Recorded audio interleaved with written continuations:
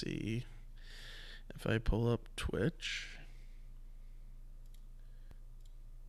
Yeah, cool. We're live.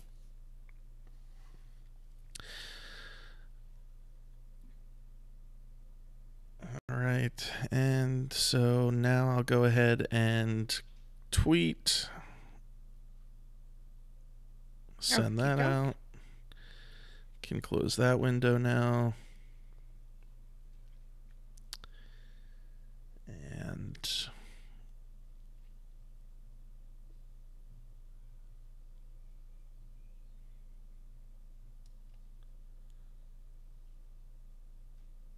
so I was thinking we'll kind of start out doing like the business up at the top, and then go into the book discussion, and then I didn't get a quote this time for a book, so like at the end, but I wanted to end by just briefly like talking about another book that I had been reading this week.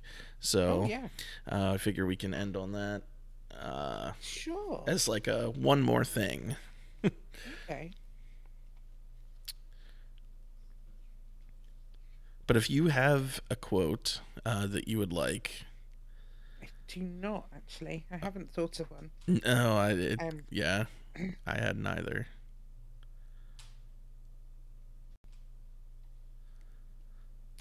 Yeah, no, I haven't really thought of one, but no, that's fine. I do have a quote from the book that we've been reading. Oh, cool. But I mean, that would be perfect.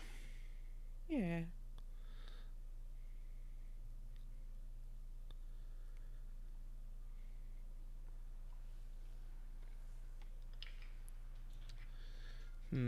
But I think it's more of a quote that will come up in discussion rather than one at the end. But we'll see.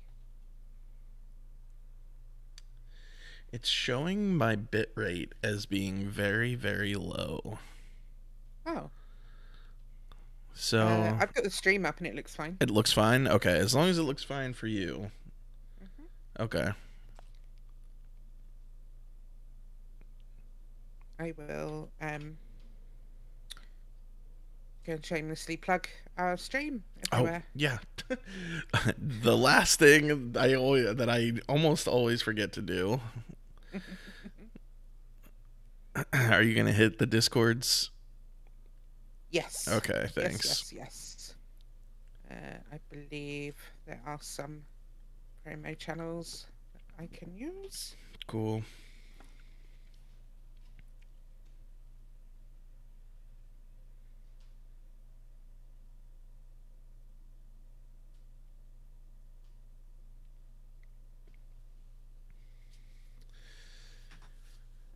Here we are.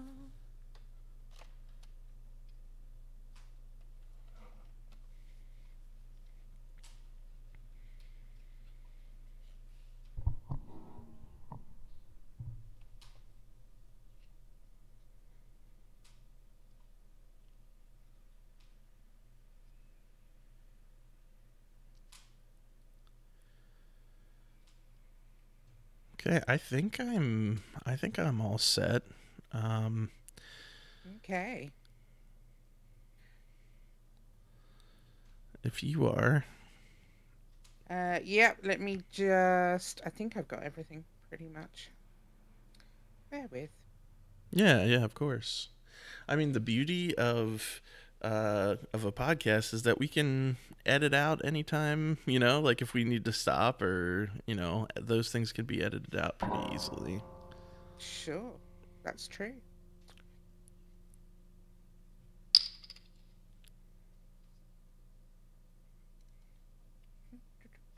I think that's... Oh, I haven't done it in yours. Hang on.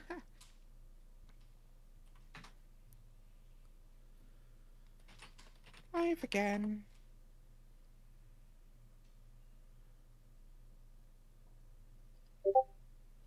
I need to turn on streamer mode.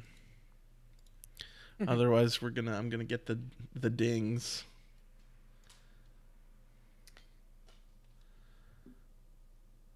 Okay. Oh.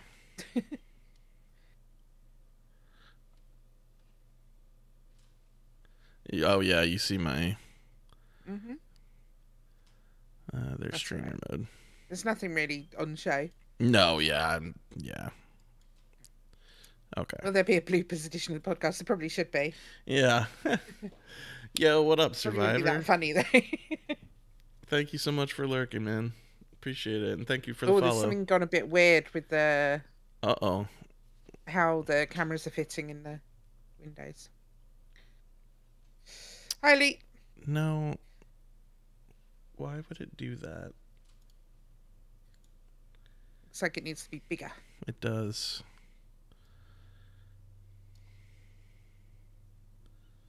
Okay. Ba-boom. There we Oh, go. How about that? there we go. Okay. Good deal. What's up, Elite? How you doing? I hope you're doing well. Yeah. Pro streamer right here. Yeah. I feel like the Twitch audience gets to see us like, work through some of the hurdles and Yeah. some of the pre-podcasting, legwork that needs to be done. All right, I'm ready. You ready? All right, Ready. let me make a note. Actually, I can do that in OBS. Doing well, Elite. It's a really tough week at work, but I've really embraced the weekend, this weekend, to kind of relaxing, recovering, and recuperating, and yeah, so I've been good. Yeah, I'm all right, ish. I was saying to Tim just before we started, I've got a bit of a sniffle, which I think is just allergies. But yeah, other than Right. that, all good. Okay. No, I think it looks much better now. Okay. Okay, Um. we're good to go. I didn't make myself a cup of tea, which I normally do. When I say normally, which I did last week, and it was really nice having a cup of tea in front of me. Right. Right. Okay. Well, let's go ahead and get started. Hello, everybody, and welcome to the Book Nook podcast. This is episode 1, where we are going to talk about Klara and the Sun, by Kazuo Ishiguro. And my name is Tim, and with me I have my co-host. And Claire, It's hello, everybody. Claire. Yeah. Claire, how was your week? It was good, really busy Yeah. as always. Finished the book this week. I Oh, actually yeah. finished it yesterday. I did read quite a lot towards the end of the week. I hadn't got as far through it as I wanted to in the beginning of the week. But I didn't rush it. I had actually it was actually really nice yesterday. Oh, good. Just chilling out for a couple of hours and reading. That was really lovely. So Oh, good. yeah, I There's enjoyed it. so I finished the book last week. I actually finished it before we recorded episode 0, and I messaged you at some point during the week, and I was just like, "How's it go? Like, how's it going?" And I personally, I'm a procrastinator, and when especially when somebody is depending on me, like for the book club, like to have it read, I put so much pressure on myself to make sure that I have it read. So I was like impressed with myself that I had it already read. um so I'm glad that you got it done, and I'm glad that it sounds like you weren't like up against the clock. No, no, I wasn't. I wasn't doing like an all-night cramming session or anything like that. Um, and we'll go into the book in a bit more detail. But yeah, I didn't. I did struggle with it a little bit to start with. Mm-hmm. But we can talk about that a little bit more. But Yeah. a little bit later. Sorry. But yeah, I wasn't up against it. I actually had a quite nice, relaxing day yesterday, just reading, and it was really nice to do. And it was almost quite good that I had a deadline because it actually made me sit and read and do something that I actually like. So it's good. Yeah, that's awesome. That's great. Um, yeah, so as Claire kind of said, we will go ahead and get into the book that we read this month. I know that there are actually some community members that I spoke with yesterday that are still reading it. And they said, well, I won't watch the live recording, but I will catch, when I'll catch the episode when I finish. And I was like, that's perfect. That's what we Mm, designed it for. We know that everybody has different schedules and different times that they can devote to reading, and life happens. And it happens to us too. So we will attempt to be as consistent as possible so that you guys can devour the content whenever you can. yep, absolutely. So we do have just a little bit of business to do up on the front end, and then we'll spend the rest of the time discussing the book Klara and the Sun. So one thing that we just wanted to shout out is that we do record live episodes on Twitch, and our Twitch handle is the_book_club. Whoa. Whoa. I'll have to edit that out, Not right? quite. Not quite. The Close. underscore. Okay, fresh take. We have a Twitch handle that we use to record live podcasts. That can be found at the_book_nook. And when or if you do follow that channel and check out our episodes, you'll have the library of episodes that we've done in the past, as well as you'll be able to catch those live recordings and see all the inner workings of some of the legwork and some things that we talk about up front before the podcast even starts. And we do a little chat engagement as well when we can. So, yeah. Claire, anything else that you can think of regarding socials or? Well, Twitter, obviously, we have Twitter, which is the_book_nook. Then Instagram as well, which is TBN _the_book_nook. And I think that's it at the moment. We haven't got TikTok or anything yet, are we? We're not that down No. with the kids yet. No. Okay. That's interesting. I hadn't really thought about what that could, like, what kind of content that would be, but I do follow. I don't know about you, Claire, but I do follow some book like related TikToks, and Oh, you like do? I I didn't even know there do, were any book-related TikToks. I do. I can't I think thought of it their was all name, silly but dances. I mean, there is a lot of dancing that occurs on TikTok, but no, that's actually, I've gotten a couple of good recommendations from an account that I follow. She reads a ton. It seems like she reads like 4 books a week. And she really likes like the fantasy and sci-fi realm, which it fits in perfectly with some of what I like to read as well. So yeah, I don't know, Okay, I'm gonna maybe need links. I'm maybe gonna need links. okay, I'll find that link and send it to you. I mean, I kind of thought, well, if we're gonna have TikTok, it could just be you and me doing stupid dances with the books in our hand or something. I don't know. Right, That right. would work. I mean, we could do that too. Maybe there's an audience for that. I don't know. Who Um, knows? Maybe. but yeah, I think that. One more piece of business that Claire and I discussed. Well, just yesterday actually. We were attempting to decide on what book to choose next, for next month. And in the past, when we've done a book club, we have rotated every month between fiction and nonfiction. And we really liked that rotation.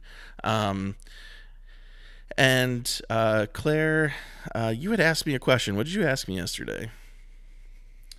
Um, it was something along the lines of, do we think that we could do 2 books a month and Two? do a fiction and a non-fiction book Yes, in the same yes. month? So 2 books a month, which I think for our dear friend Hams might send him into an early grave if he had to read 2 books in a month. But for Claire and I, we were like, okay, let's. I personally was like, I love the idea. Let me just think on it because I don't want to overcommit and underdeliver. So like. I want to make sure that I can do this. This is important to me. It's important to you.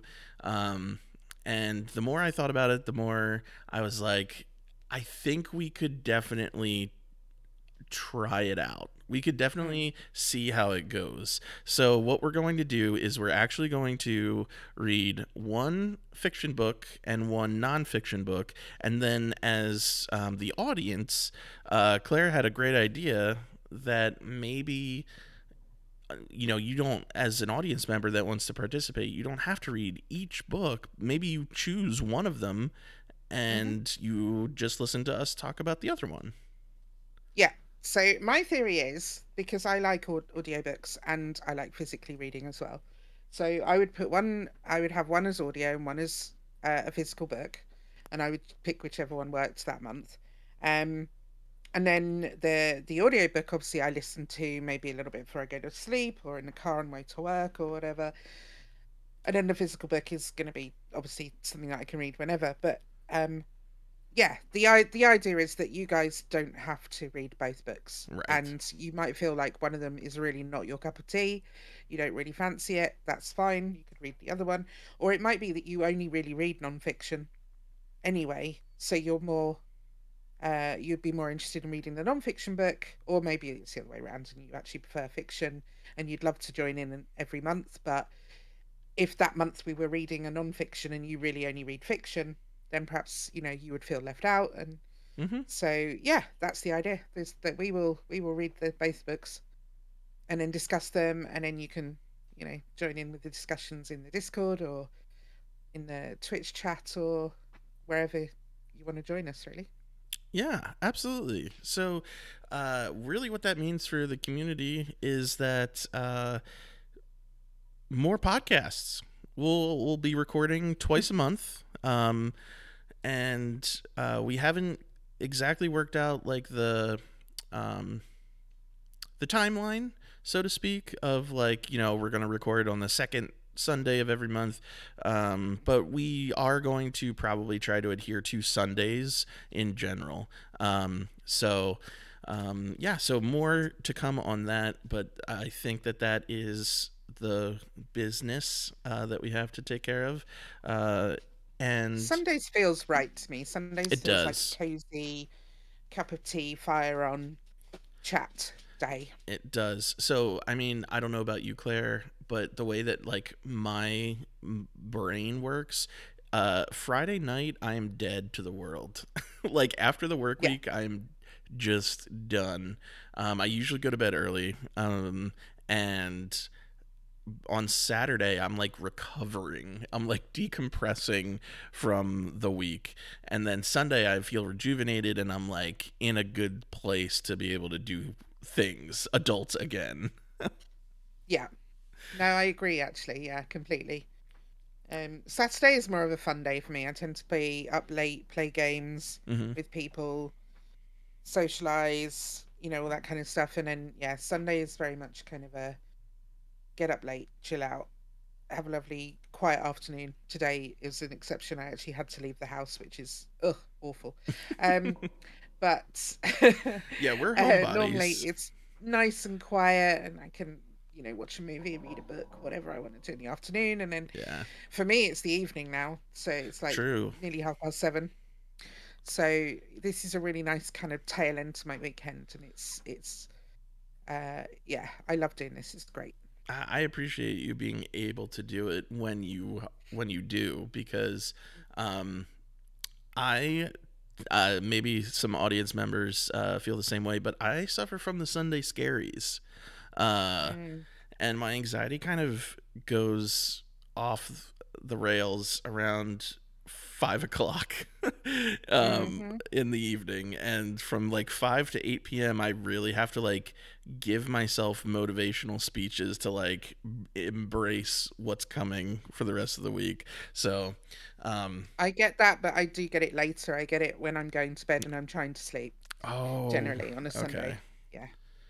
well, So, yeah, if I can get tucked up in bed early enough, I know eventually I'll be asleep in time to get a relatively good night's sleep. But hmm yeah, I rarely sleep very well on a Sunday because I'm always slightly concerned about what's coming up in the weeks ahead. So, yeah. well, just a little bit more insight into who we are as people that you didn't ask for. Little balls of anxiety. Right. And with that, let's move on to our next segment that you Yay! probably care about more, which is our book of the month. So we read Klara and the Sun by Kazuo Ishiguro, and I'm going to read just a little blurb about it, and then we'll go ahead and dive in and talk about it. Um, so, from the best selling author of Never Let Me Go and The Remains of the Day, a stunning new novel, his first since winning the Nobel Prize in Literature, about the wondrous, mysterious nature of the human heart. From her place in the store, Klara, an artificial friend with outstanding observational qualities, watches carefully the behavior of those who come in to browse and of those who pass on the street outside. She remains hopeful that a customer will soon choose her, but when the possibility emerges that her circumstances may change forever, Klara is warned not to invest too much time in the promises of humans. In Klara and the Sun, or Clara, I will flip that back and forth, by the way. It's just, It's fine. yeah. In I don't Clara mind. and the Sun, Kazuo Ishiguro looks at our rapidly changing modern world through the eyes of an unforgettable narrator to explore a fundamental question: what does it mean to love? So, Mm. it's very interesting. Um, we chose. Is that the question? I have to ask this straight off the back. Oh, okay, okay. Um, so what was that quote again? Hang on, I've got the book in front of me. It hmm says, "What does it mean to love?" Is that the theme of this book? I mean, it sort of is actually a little bit, but I have some thoughts on that. Maybe we'll get into that a bit later. But Oh, I I love it. I, I I had a love it. slight, yeah. Let's dive in. I love it because I can feel the challenge that's coming. Um, Mm, so I so I would say that maybe in a broader context, it is. I found the romantic love that came later in the book to be one that I didn't completely understand. So maybe we can get into that when we talk about like spoilers a yeah, little bit more. that's the trouble. It's going to be a lot of this is going to be spoiler city. Yeah, So we're going to have to try and skirt around that for a little while and not give out any spoilers. yeah. But I'm not entirely sure the theme is really about what is it to love, although it is part of it. I think it's more about what makes us us, what makes us um what is it within us that other people find to love, and they can they love a facsimile of that. Mm, That is probably the theme. So yes, but I guess love is part of that, but I think it's more about soul and yeah. yeah, id. Some of the inner workings of who we are, and what comes up, I think, in question multiple times in the book is that Clara is an artificial friend in this universe. And by that, she is essentially kind of like an AI that has a physical form. And so her consciousness is basically a computer program, that was written. And so she is learning about the world in through experience by observing behavior, and observing people. That's really kind of who she who she is and what she does in the book. Um, she it must be in this world kind of like a pet shop. Like that's kind of Mm. what it reminded me of. Like you go down to the local pet shop and you pick out a pet that you really like, um, to be like your friend, your buddy. Um, Hmm. the beginning of the book very much felt like a Toy Story esque um, approach, where like Yeah, I don't know, I Claire, what can did you see think? that. Yeah, no, I can see that. Yeah, definitely. I think what strikes me with Ishiguro's writing as well is that he kind of writes things that don't really describe the situation accurately, Mm, because and he writes from the first person as well, so that would be why. Um, but because he's writing with that person's thoughts and their inner monologue, so it's not, you know, there is a sky and there is a tree and there is this is what this looks like and this is what this is. Um, so it was it plodded along, and eventually you kind of it became apparent that there was this almost like a department store with because there were trolleys with things on and a glass case with things in, and then there were these AFs, artificial friends, mm-hmm. um, and they, had little personalities and talked to each other and had friendships and stuff within the store, and a manager that looked after them, and yeah, that all sort of unfolded as you went along reading it. There wasn't, there wasn't a long bit of this is the situation that we find ourselves in and this is what it looks like. It was just, it goes straight into story and starts being told, and then you learn as you go what the hell's going on. I think is that have I got that right? Yeah, yeah. I mean the storyline, and we will, when we are going to talk about the ending of the book and like some of the maybe the major themes that we'll have to do some spoiler talk for, we will put a spoiler warning in there. So if you're listening via audio, you will definitely be warned before that. We'll do our best to keep it spoiler free, but we are going to talk about the plot of the book, and some of the progressions that lead up and through, midway through. So, Klara is this robot that is kind of taking in the world around her, and at the beginning of the book, that world is very, very small. It is basically just her in the department store, and it seems as though that she doesn't have a whole lot of freedoms. And when I said that it reminded me of Toy Story, it was because it was almost like the products, or like the AFs, were put on display, but there was almost a semblance of like you could only interact with humans if they interacted with you first. And Mm, there was almost like this, like you don't want to be seen as um, uh, having a mind of your own, or like moving and doing things without. I yeah. don't know. It was very, very showy. Um, and it wasn't really about like the demonstration of the AFs at the beginning. And it was Mm, really like, hey, people are going to come through and they're going to look for an AF that fits with what the customer feels like they want. And then you'll go home with them and you'll live with them and they'll take care of you,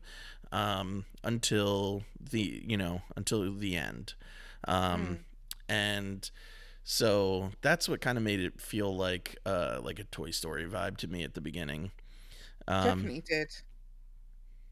And also, it's interesting that the book was written about these artificial friends, and they're really children's yeah, companions, toys. They're for children. It's I thought it was interesting that he chose that subject matter and that you wouldn't go for a robot housekeeper or um right. a robot boyfriend or girlfriend. Yeah, It was it was, and it seemed, and the discussion around it throughout the book was, oh, there's a child over there with an AF, and you see lots of children's AFs, and there's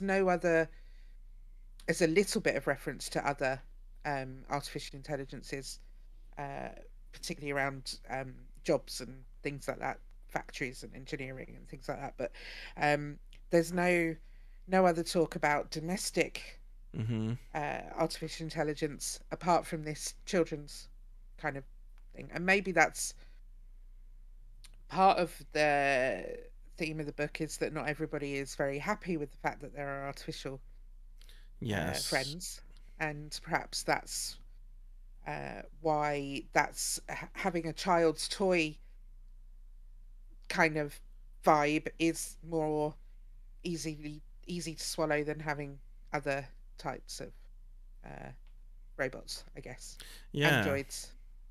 yeah. I mean, you're totally right. It almost seemed like, I don't know, Claire. When you were a kid, did you have an imaginary friend? I didn't actually, but my No. son did. Yeah, it kind of My reminded me son had one. of that. Like, Yeah. except that they're not imaginary. They are actually like um, just as tall as another child.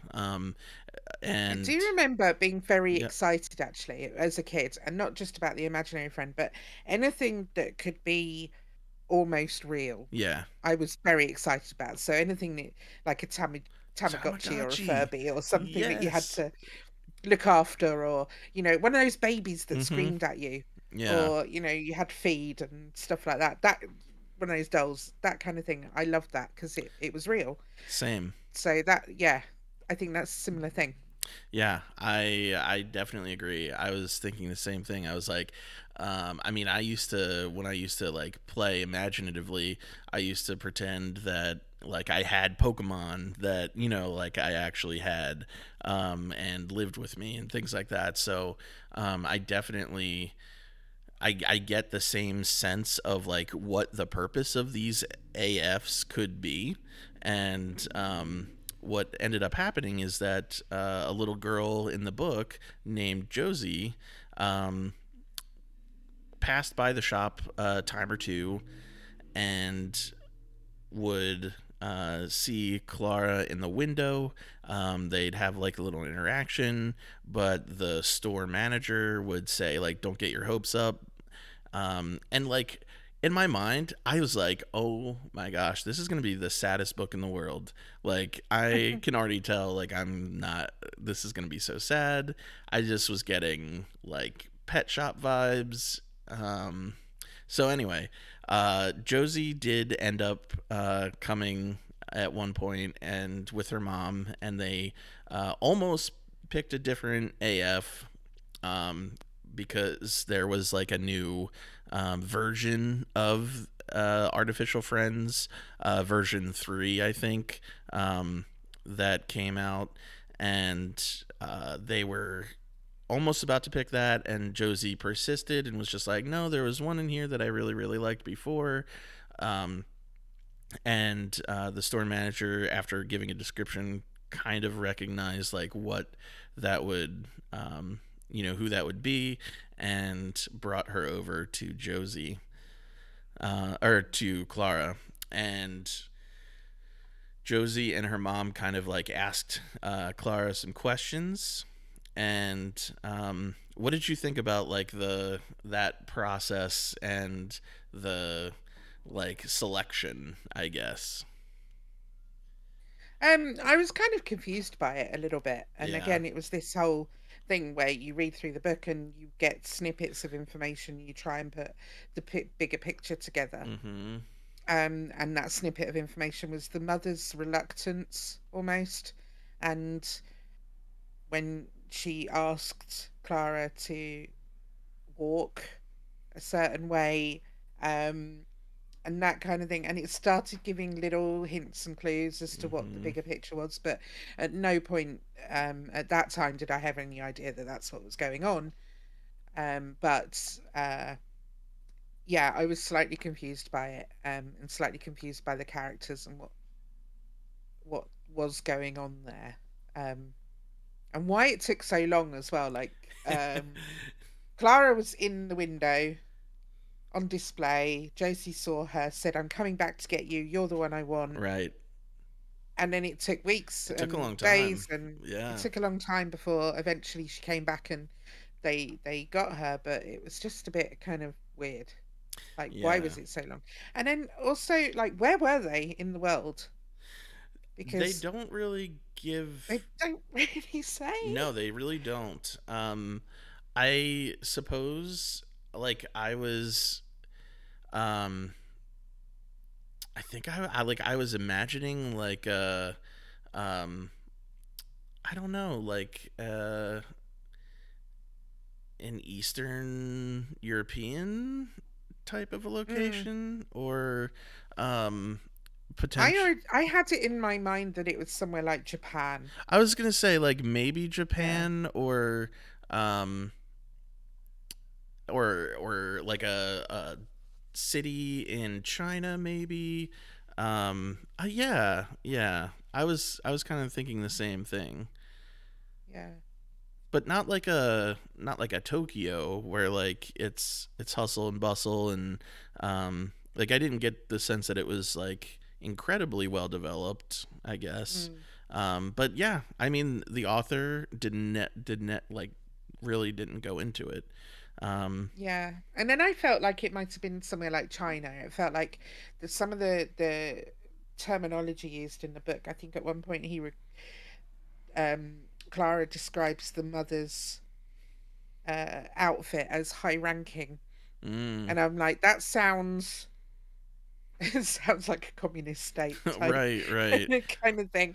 So maybe it's China. I don't know. We never really kind of work it out. I think it might even be America, but It could because there are be. one or two Yeah. references to America later on in the book, and I know that one of the characters in the book is English. But yeah, That's true. Yeah.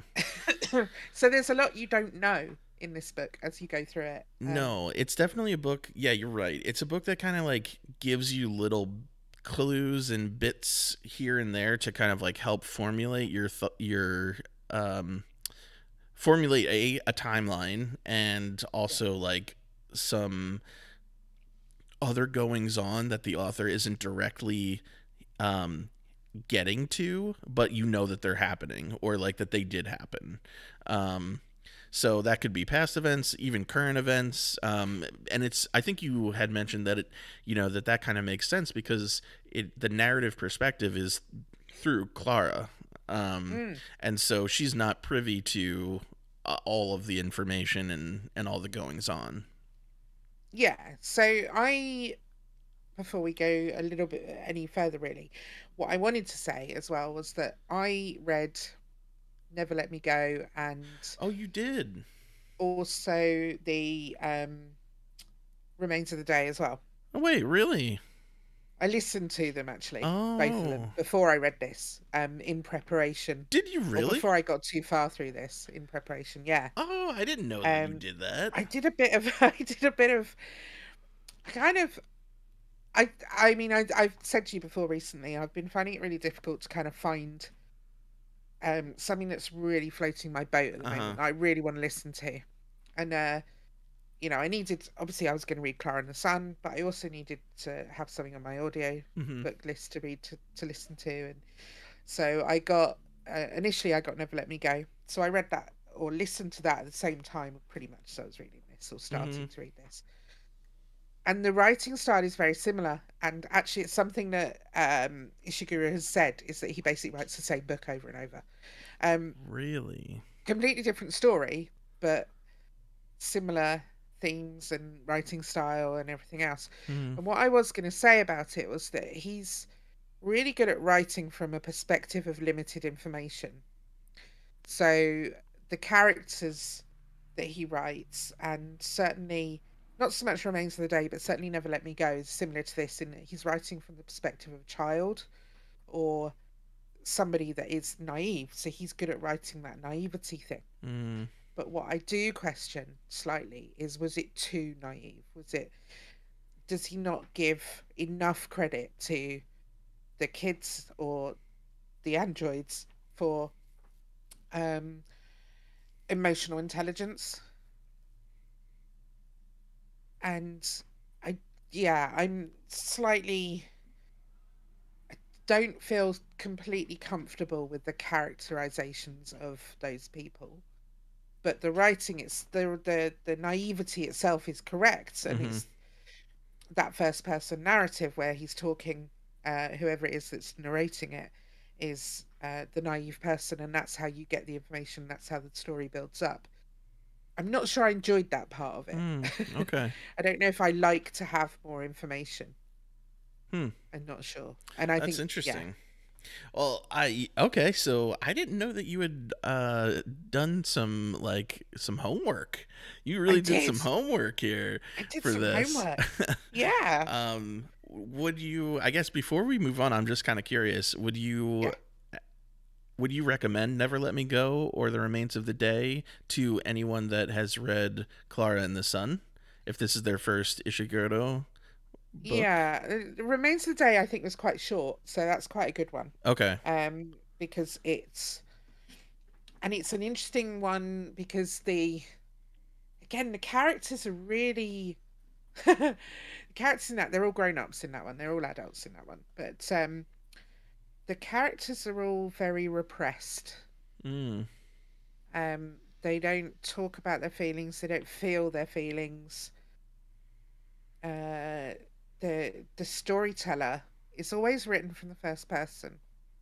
The storyteller is always quite sanguine or pragmatic. Uh, and yeah, I don't get huge amount of emotion out of any of them. And so while it makes sense for Klara to not be a hugely emotional person, although she Right. does have emotions, and to maybe not be able to articulate those emotions correctly or whatever, it doesn't always make sense for all of his characters to be quite like that. Quite like that. That's Or to be a interesting. bit strange. Some of them are quite strange, but all the story concepts are fairly strange. So that's really interesting. Because now you have me thinking about like tonally and thematically, there were moments in this book where I had the impression that characters were upset or that it was kind of darker Yeah, in tone for sure. Up and down there were moments of that. Not so much happiness. There was like yeah, fear. There was sadness. There was even some anger, some frustration that I felt like some of the characters were feeling, and it's interesting, I guess, because I don't have the experience of the other two books. It's interesting that you picked up on the fact that he has written a lot of characters that way, um, yeah. to It's all be, very flat. yeah, kind of flat in motion, Yeah, in emotion, I should say. Yeah. yeah, Um, and it makes it sense, makes but sense for because Klara, right? for Klara, yeah. Yeah. But is it just is it kind of a bit of a rip-off? It's like, oh, Interesting. I don't have to think too much about these characters' motivations because Clara wouldn't know what those motivations were, so Yeah. she can just describe it really flatly as Hmm. this is what happened. Josie was sad. Josie was, Right. yeah. Right. Yeah. Well, Um, I mean, that's very interesting because I felt like it made sense. It fits for this book. yeah. However, I could easily see that being like a trope that you would get sick of if Mm. it was repeatedly happening in the books that you were reading. Um, Yeah. And So a lot of it is thematically. There's a lot of accepting the lot that you've got as well. It's like this is there's not a lot of fight pushback against the expected trajectory of your life in any of these characters. It's kind of yeah. like um you're yeah, and I'm now thinking of Never Let Me Go rather than this one, but so it's gonna bleed into each other a little bit. But I think also in this one as well, it's there's a little bit in this one of ambition and wanting to be uh wanting like the neighbor Rick, sorry. Yes, Rick. Uh he's being pressured to aim to go to university and that kind of Mm-hmm. thing. So there's a little bit of pushback there, but I think a lot of it is kind of like, you know how uh, an animal doesn't really know any better. So if it's born in a cage, it's Yep. just like, okay, this is my life, great. And I think there's that sort of That mentality. simile of what this kind of a lot of these characters, uh, their lives are. So so I want to connect two things that you and I talked about so far, and that I'll have to cut that out, I guess. What was that? I don't know. There's something going on outside. Um, Oh, but yeah, so I want to connect two things that you and I have talked about already, and it just made me question something in my mind. One was where this took place, and then the other is kind of like this tone that you've picked up in characters that we have in our stories. So, do you feel like there could be a cultural yes. aspect to this, maybe from the author's perspective, maybe just Mm, from like where it's taking place, maybe where the stories are taking place, that the emotions are not as maybe intense or in our face, or maybe our characters aren't quite understanding them. I think the not so much for Kazuo Ishiguro. I reading a little bit about him. He's been brought up in England, so Okay. culturally, uh, he's from a fairly sort of liberal kind of society. But I think certainly the society in the book, and that sort of bleeds out a little bit as you go through, seems to be quite. I'm trying to think of the right word. Uh, what's the word for when something could go either way? um, on the Um, precipice of maybe oh something yeah, terrible sure. happening. Like there's already been some pretty bad stuff happening. There's been a lot of maybe jobs being taken by artificial intelligences, Yep. and that's Yep. obviously had an impact on society. It's not discussed in any great detail at all. It's just hints that you pick up through the Yeah. book. Um, and in that sense, it feels a little bit like quite a constrained society, quite, um, yeah, There's like, unaddressed tension.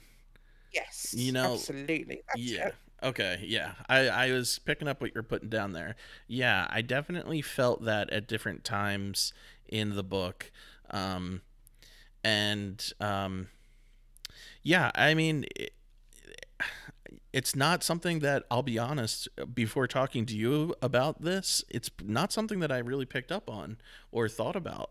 Um, but yeah, I'd say that you're right about that. It's interesting that you have picked that out, and maybe it is because of the other two books that you read. Um, but I do now see that Yeah, he lives in London. His biography says. yeah. So you, who knows, Claire? You might run into Mr. Ishiguro. I might. You never know. We might end up in the same restaurant someday.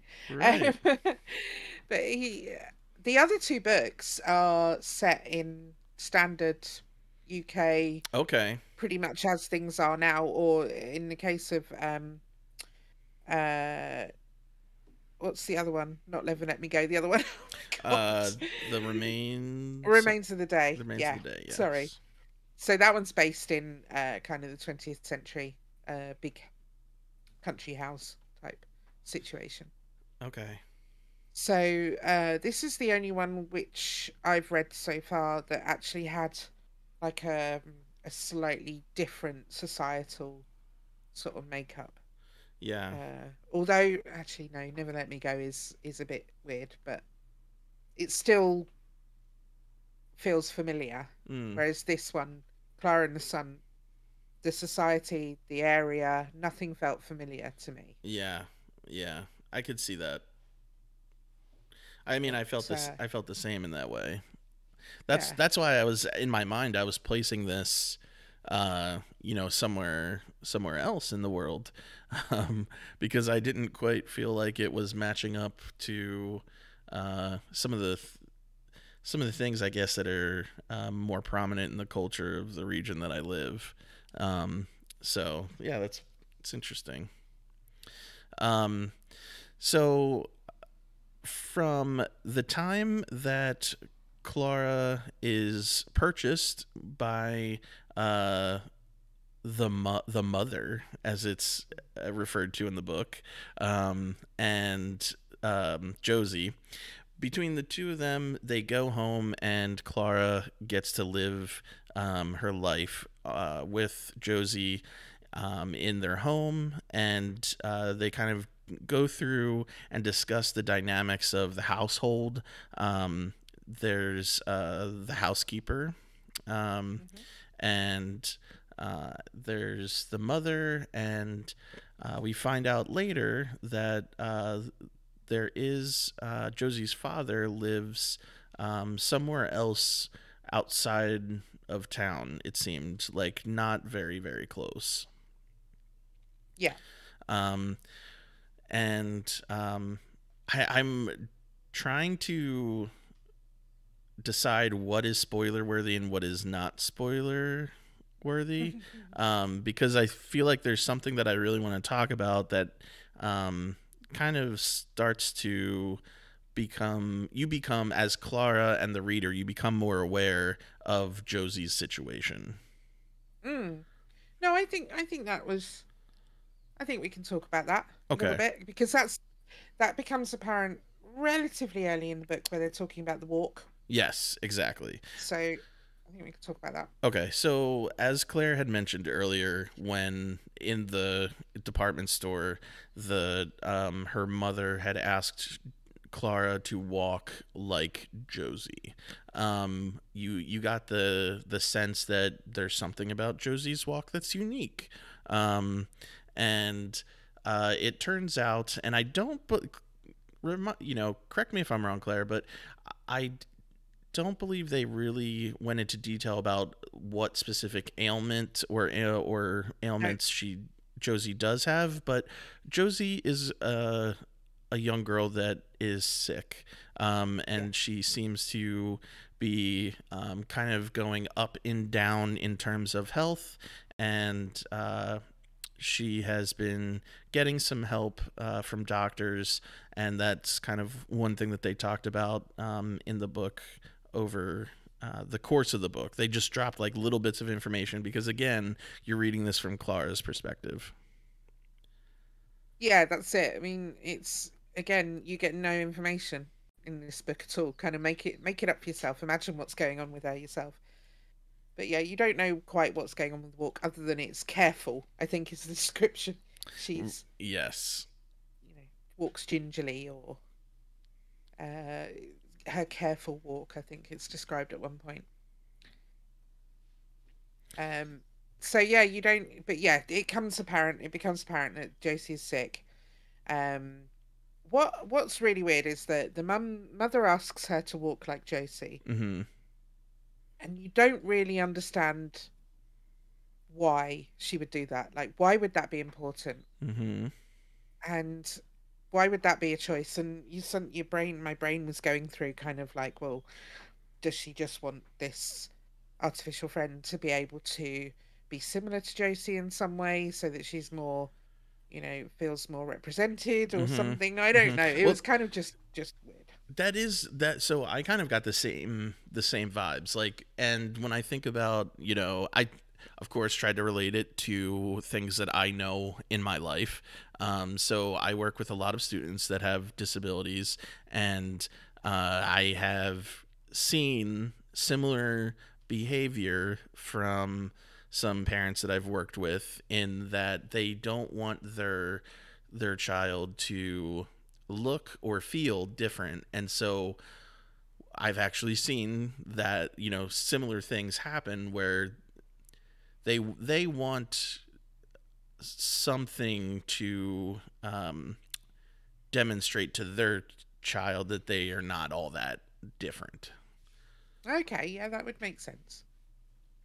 So that's a pretty good reason why the mother might have wanted her to do that. Right. However, we know that that's not necessarily the case as we Right. continue through the book. And I don't remember exactly when it clicked, because it was before basically when the big moment happens and is Mm, revealed. But it might have been when I think that they talk about, like, the photographer. Josie is yeah. going to see this photographer to get pictures taken, and I was just like, what's happening here? Like, what are we doing? This seems sketchy. And there are multiple characters in the book, the housekeeper in particular, that kind of is constantly talking negatively about this situation, about this photographer. And Yeah. you're not really, like, Klara or us as the reader, we're not really sure why. Nobody has given us a specific reason. There's like this weird potential possibility that he's taking advantage of her, or at least that's the impression that I got at one point. And Yeah. the author describes Josie a lot of times in this book as very vulnerable. Mm. Or does he actually? Does he? Is that? Do you mean he actually explicitly says that Josie is vulnerable, or that you No, get the no, impression that the she is? impression that she is. Right. Okay. So I get the impression that she's physically quite vulnerable, that she's physically quite sick, but mentally, emotionally, I think she's probably one of the stronger characters in the book. That's interesting. That's not the impression that I got. Okay. Hmm. I like Interesting. this. Yeah. It's Um not because often we disagree. right, right.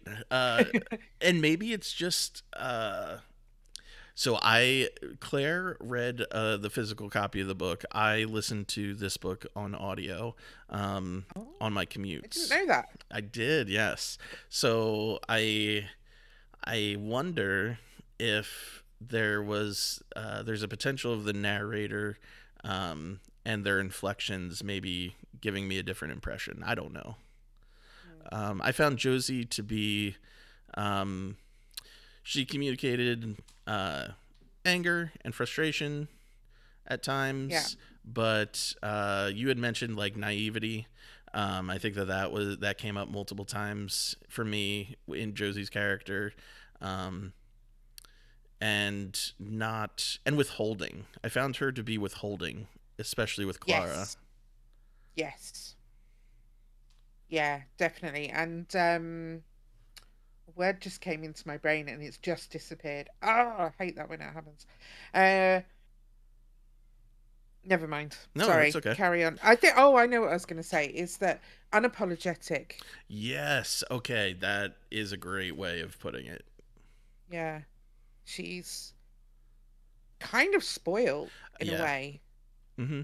Um, I felt like the relationship with her and her mother was kind of strange. But again, it's told from the perspective of this AF, not Mm-hmm. from a human emotional kind of view on it. But I felt that that relationship was kind of strange, and then it did sort of get a little bit more um, the appearance of more of a parent-child kind of love bond. It did. Um, Yeah. but I think the scene where she's entertaining, the other children. That was hard Yeah, for that was me. horrible. Yeah, Yeah. kind of felt. Yeah, she. I mean, it's kind of typical actually of Very, very. a teenage person. Hmm. But yeah, she basically so she starts off. She's one person. She's Josie. She's seems very nice. She's got a very close friend in or boyfriend, I guess, in the boy that lives next door. They're very close. They're very in love and all of that sort of stuff. And it becomes a thing. This thing has to happen where she has to entertain a load of other children. All the other children are horrible generally.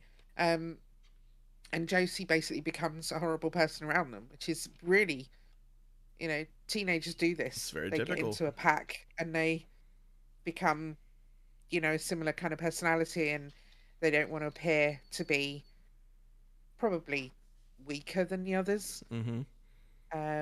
They want to, act like the ringleader does, or Yeah, they you want to be know, cool. um, They don't want to yeah, stand out, I guess, or oppose. Like they're yeah. afraid of thinking differently. Mm. But Rick, on the other hand, refuses to adapt to that kind of peer pressure, and kind of just remains his own person and basically walks away. Hmm.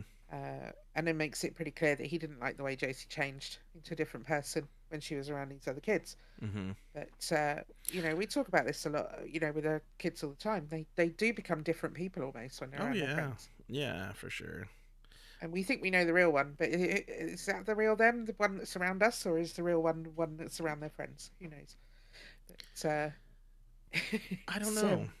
It. I mean, that's a broader philosophical question, I suppose, it's- but which we probably won't be able to answer. we haven't time for that right now. Right. I like to think that there are people that bring out different things in us. And so I'd like to think that yes, we're all like it's all encompassing, and we're all God, we're all that person. But Yeah. yeah, but there might be like there are particular people that bring out different things, and I don't know that that's necessarily always a bad thing or should be a bad thing. But Yeah, it's a little bit about courage, isn't there? And it's mm-hmm. who has the courage to be able to stand up and be your true self in the face of pressure from others to conform. Yes. So, of course, I'm talking about it from like a my own personal experiences as it relates to the book. Though you are right on. Like, it definitely takes a lot in that situation to be able to, say like, no, why would I treat Klara that way, or why would I talk to her like that? Yeah, And there was this clear like societal class um, impression that the author was hinting at with like, oh, I want to say it was like the B3s or something, or yeah, like the version threes. They were talking about, they were comparing Klara to the newer model, basically. mm, And talking about, well, mine can do this, can Clara do that, she's an older model, type of a thing. And yeah, that scene was kind of difficult to mm, get through, because I was like, i was I was emotionally charged in that moment. I was like, you wanted so badly for somebody to stick up for Clara because she was not like, she wasn't going to stick up for herself because she was an AF, I guess, and yeah, that's not how she was programmed. yeah, absolutely. Yeah, no, I think you're right. I probably didn't feel as emotional about it as you did, but I think that's generally because at that point in the book I was kind of bored. Okay, Um, that's fair which though. is, horrible. Kind of, I hate being negative about books. Because eventually I did actually enjoy it, but It picks the up first drastically. 4 parts of the book, maybe the first 3 parts of the book, were really kind of dragging on, and I wasn't sure where it was going, and the little drip, drip, drip of information Mm-hmm. that was coming through, and what they were talking about. And they were talking about how lifted kids and non-lifted kids and what the hell that meant. And you don't learn anything as you're Mm-hmm. going through the book. You just get more and more questions, and that I think was frustrating me a little bit.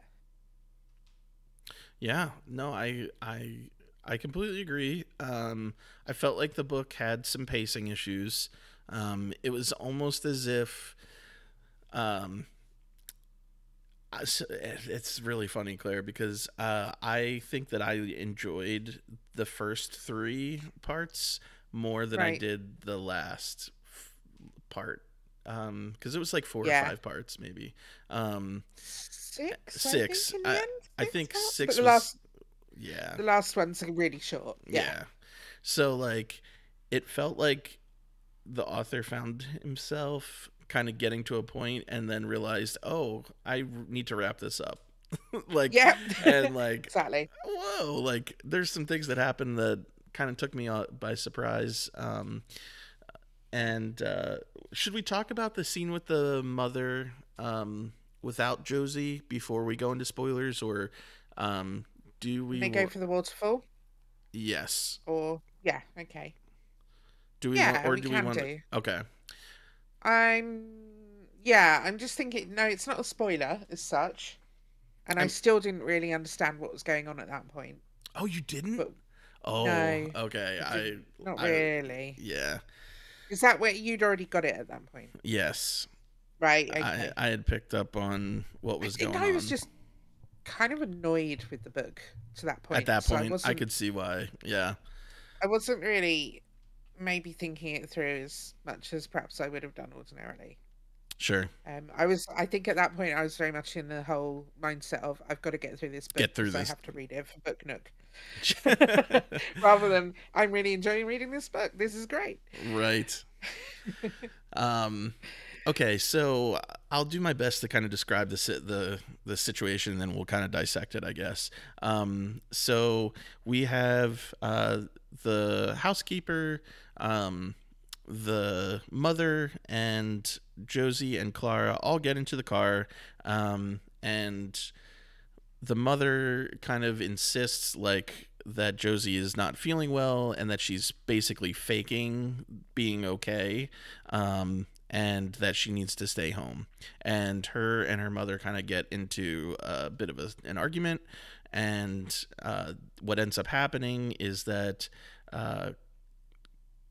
Josie says, "Well, Clara really wants to go," and uh, that was probably just an excuse, more than anything, because I don't think Clara would have been opposed to going back inside. Like she would have done whatever they wanted her to do. Um, and so what ended up happening was Clara and the mother ended up going to visit this waterfall instead of the whole group going together. The housekeeper and Josie stayed behind because. That was actually one of the only bits where I felt was kind of accurate from a mother's point of view because she Mm, called her bluff, she did. basically, Yeah, she and totally said, did. "Fine, all right, I'm going to go. I'm going to take Clara," and that's exactly the kind of thing that I would have done. So Yeah. that's, that was the bit where I felt, okay, this is a more natural mother-daughter kind of relationship that's going on right now. But Yeah, anyway, it was carry a, on. it Set was the a scene. definitely an interesting aspect of parenting that I feel like doesn't always get shown in media or in books written about in this kind of context. But I think that my parents have even done something to that effect before. Not the same situation, but something like it. Yeah, So it's just kind of like it's a lesson that I think children learn, yeah. over time. But anyway, so they visit this waterfall, and when they get there, um, it be it it started to get a little creepy. because Klara and the mother are kind of having conversations. You're getting more bits of information about the father, which is really the first time that I feel like we've gotten anything about the father, and his relationship with Josie and with the mother. And I think that they even hint at like the father's disdain for the photographer, and Josie going to the photographer. And you just kind of get this sense, via like what is being spoken, but also then, of course, the mother ends up asking Klara to be Josie, or like be act like her, sound like her in pitch and in volume, and do it as Josie would do it. And so those things started to happen in this scene, and it really started to, it made me feel uncomfortable to a certain extent. Mhm. Oh, massively uncomfortable. Yeah. Yeah. I found that really cringy. Like, this is weird. I don't like it. Stop it. Yeah. Which then really made my mind spiral and think, oh, there's clearly the mom does not believe that Josie's going to make it, or that she purchased the Yeah. AF not just to be Josie's AF, but actually to potentially replace Josie. Yeah, I didn't get to the replacement thing. I should have done because, but I didn't get to that. I don't know what I got to. I definitely got to, okay, this is getting towards Josie's possibly going to die. Mm-hmm. But there was a lot of discussion about how her illness was different. So she'd had an older sister that had died as well. Correct. And there was a lot of discussion about how what she had was different to what Sal had, her Mm-hmm. sister. So I thought, well, maybe she's not going to die then. But yeah, I don't know. I don't think my brain really thought it through as well as it could have done at that point.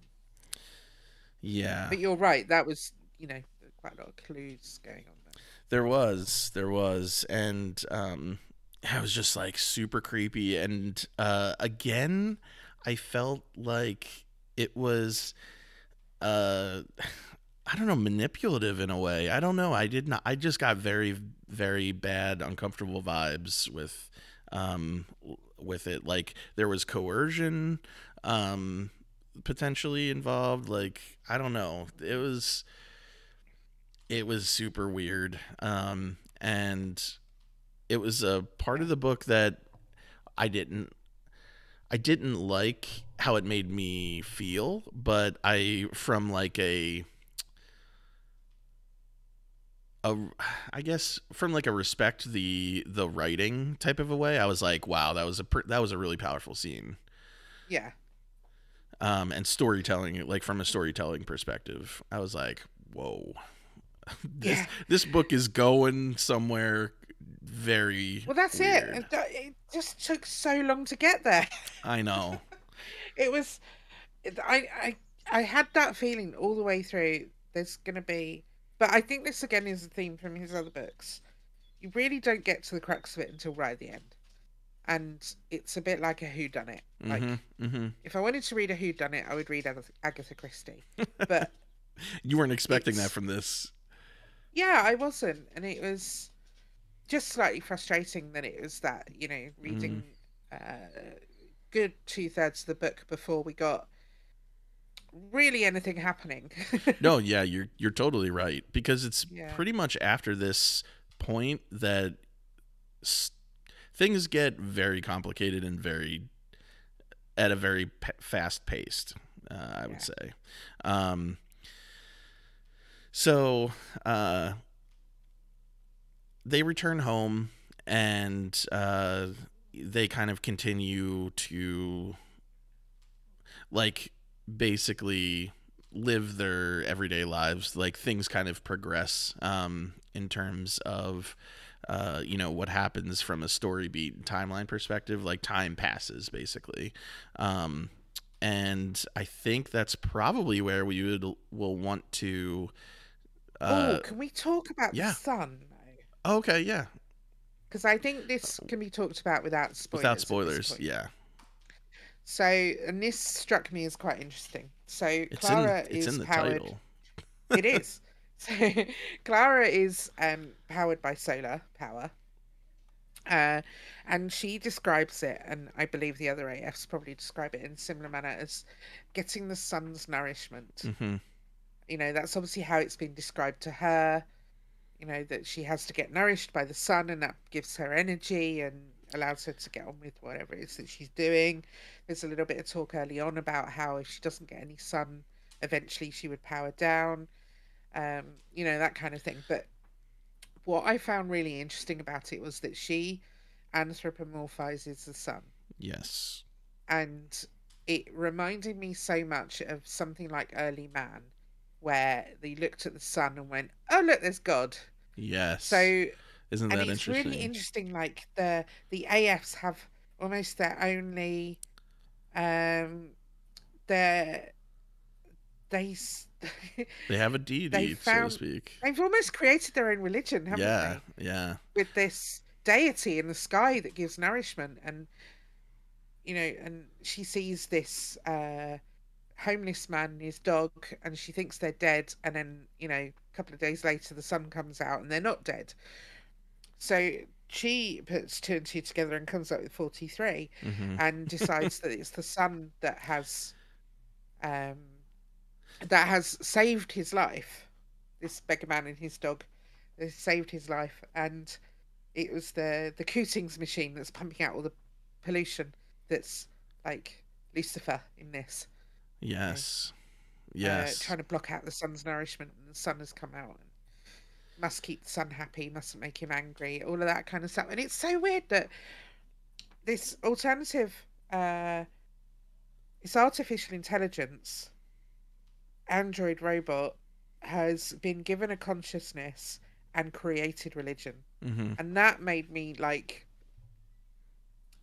kind of just sit up and find an interesting bit in that. I don't know Mm. what you felt about that.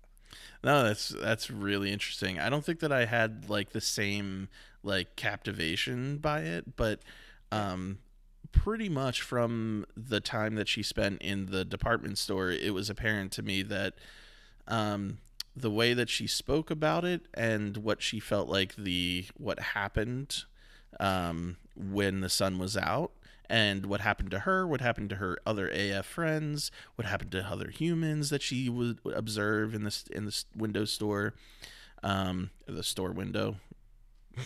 um, Yeah. it it definitely spoke to like oh, like not only does she appreciate the healing attributes that seem to be coming from the sun, but maybe also there's like a sense of like worship and like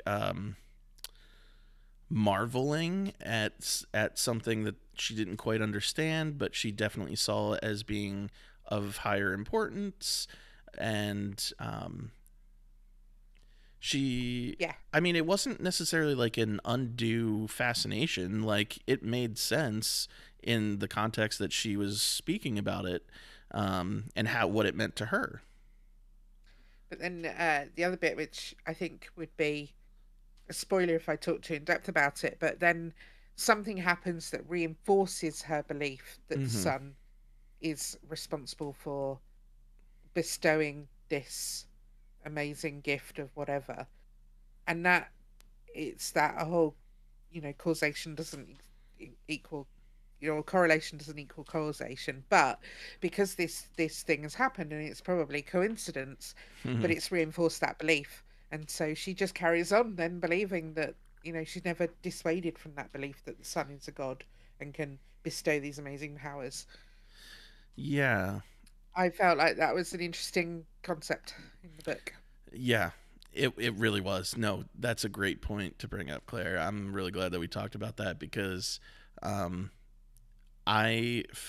and maybe this is where my own biases and my own views kind of like I was a little bit perturbed that other characters in the book never challenged her on it.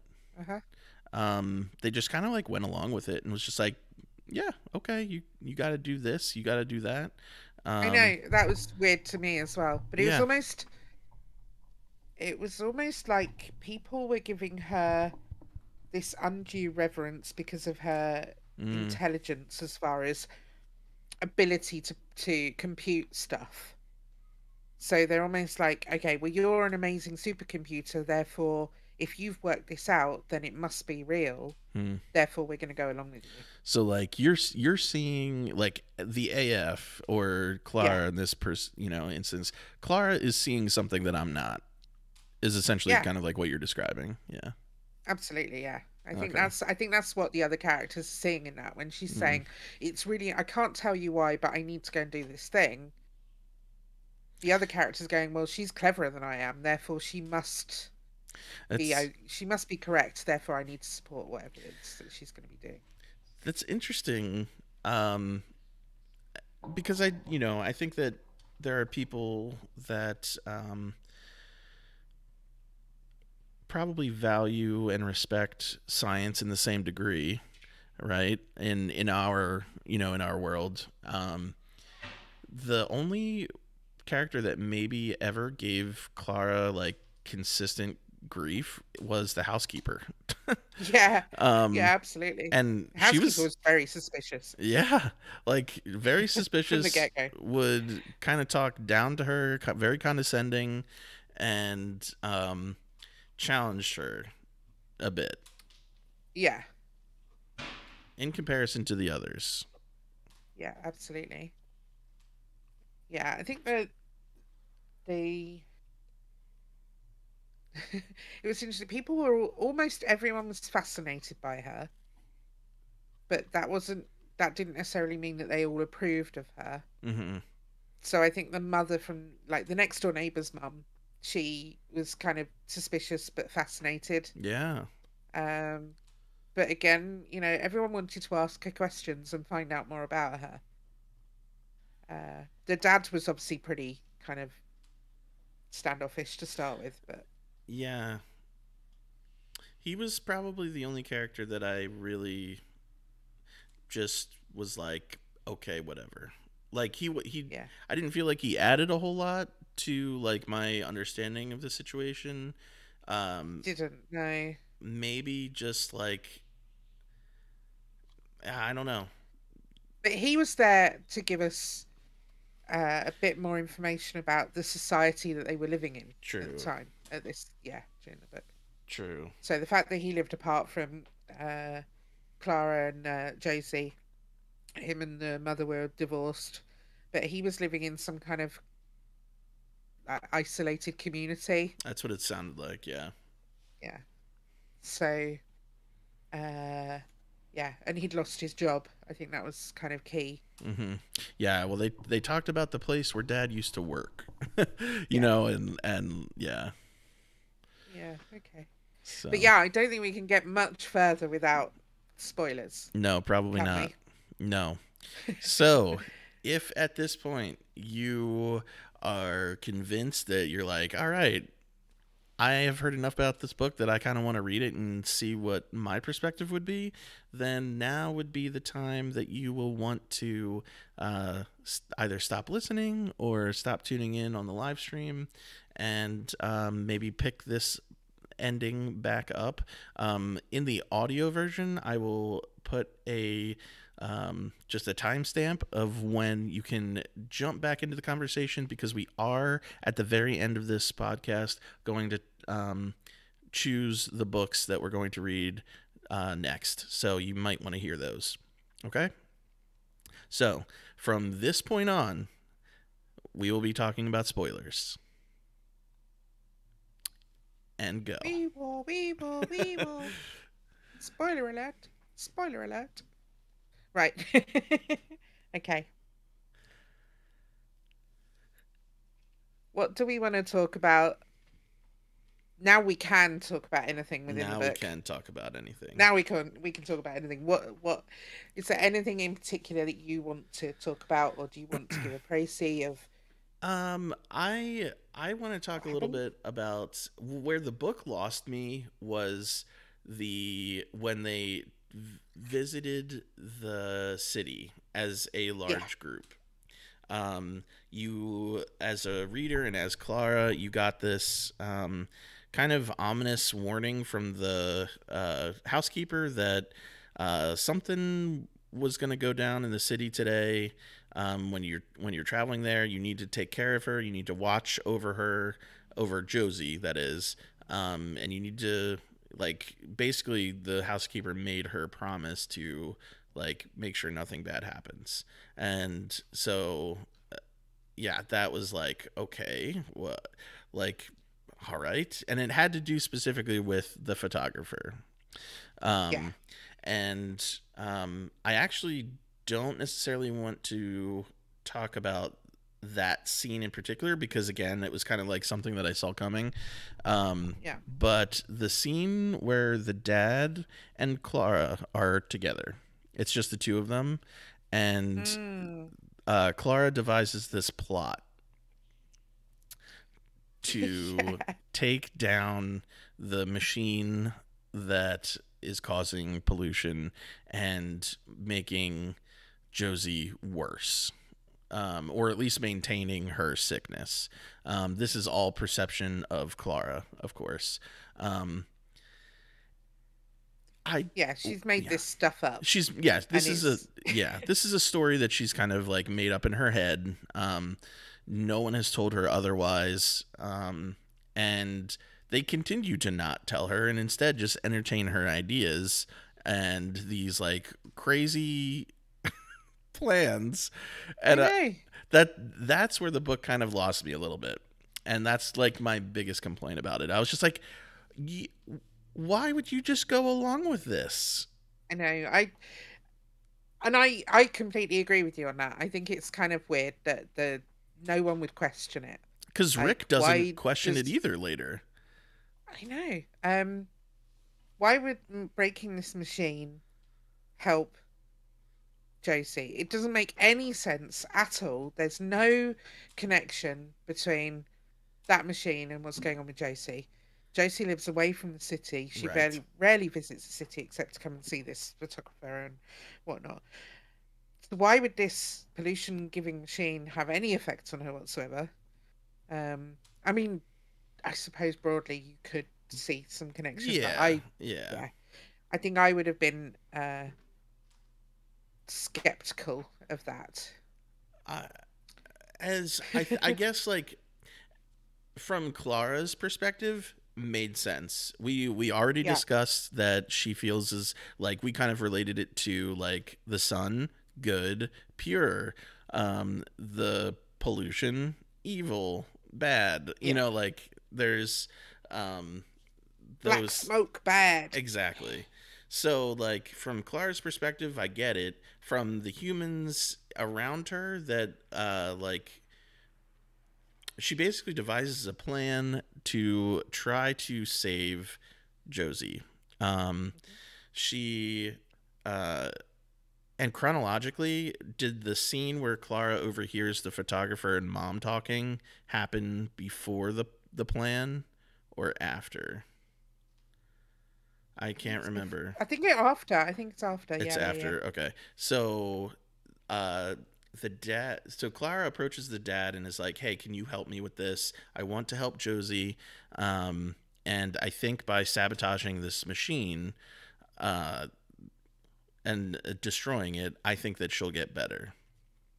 The dad's like, "I know how to I know how to take it apart or something like that. So yes, I'll help you." And like there's really no pushback whatsoever, and I'm just like, I guess we're just going to destroy public property.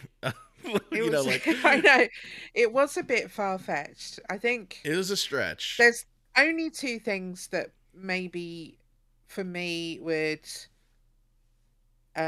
explain that or kind of explain his motivation a little bit in that one he was kind of this character who had been in mainstream society and now lives on the fringes of society, Mm. and maybe is a little bit uh Rebellious. conspiracy theorist, Yes, yes, yeah. survivalist, Maybe.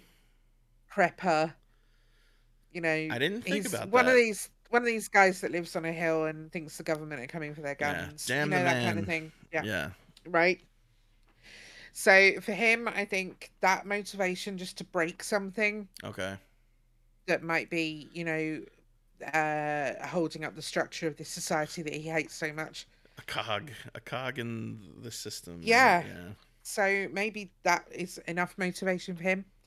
And then obviously the other thing which I said before is that, to the people in this book, they've been led to believe that the artificial intelligence that resides within Klara, or that is Klara, would be far cleverer than they are. So who are they to question if she's worked something out that could save Josie? Why would they question that? Yeah. Because she's a supercomputer and she probably knows the answer to the world and everything.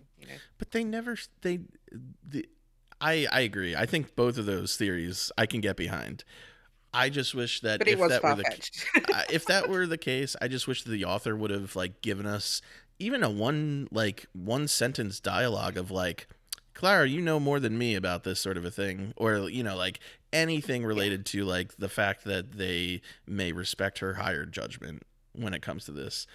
But But this is the whole thing, isn't it? That's what we were talking about. And right at the beginning of this podcast, we were talking about Ishiguro and how he writes, and he does not give you that information no, ever.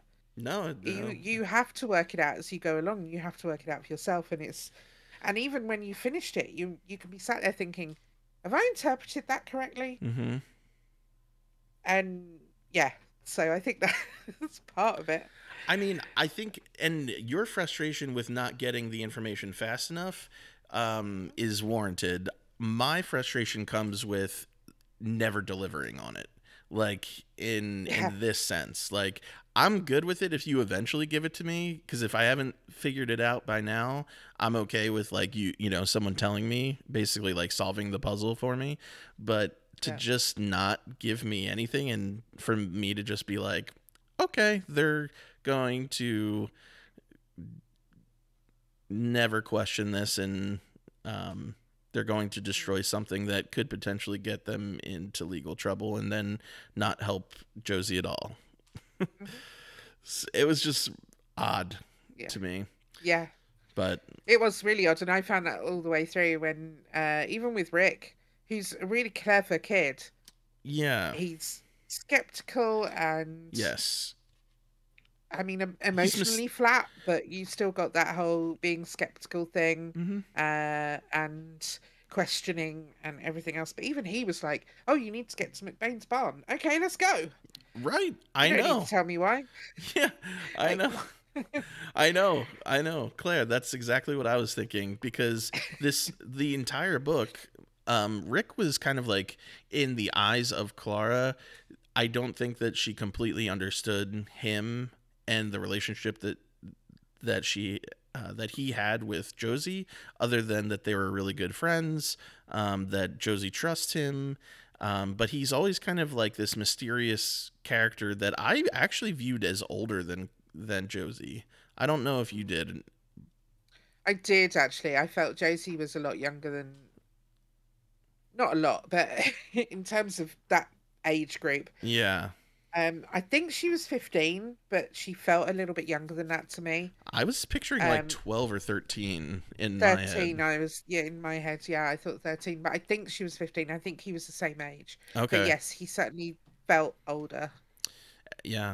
uh, than her. But And yeah, Clara had a scene, and so just to kind of loop this back in, Clara had a scene with Rick and Rick's mom that really, I felt like it was a good scene. Like, it kind of helped the reader understand the relationship and dynamic that was going on in the house next door, yeah, um, which kind of helped explain some things that we had been that had been hinted at before, related to Rick's mom's kind of cognitive and mental health, and that Rick was very much so. It seemed like caregiving to his mom.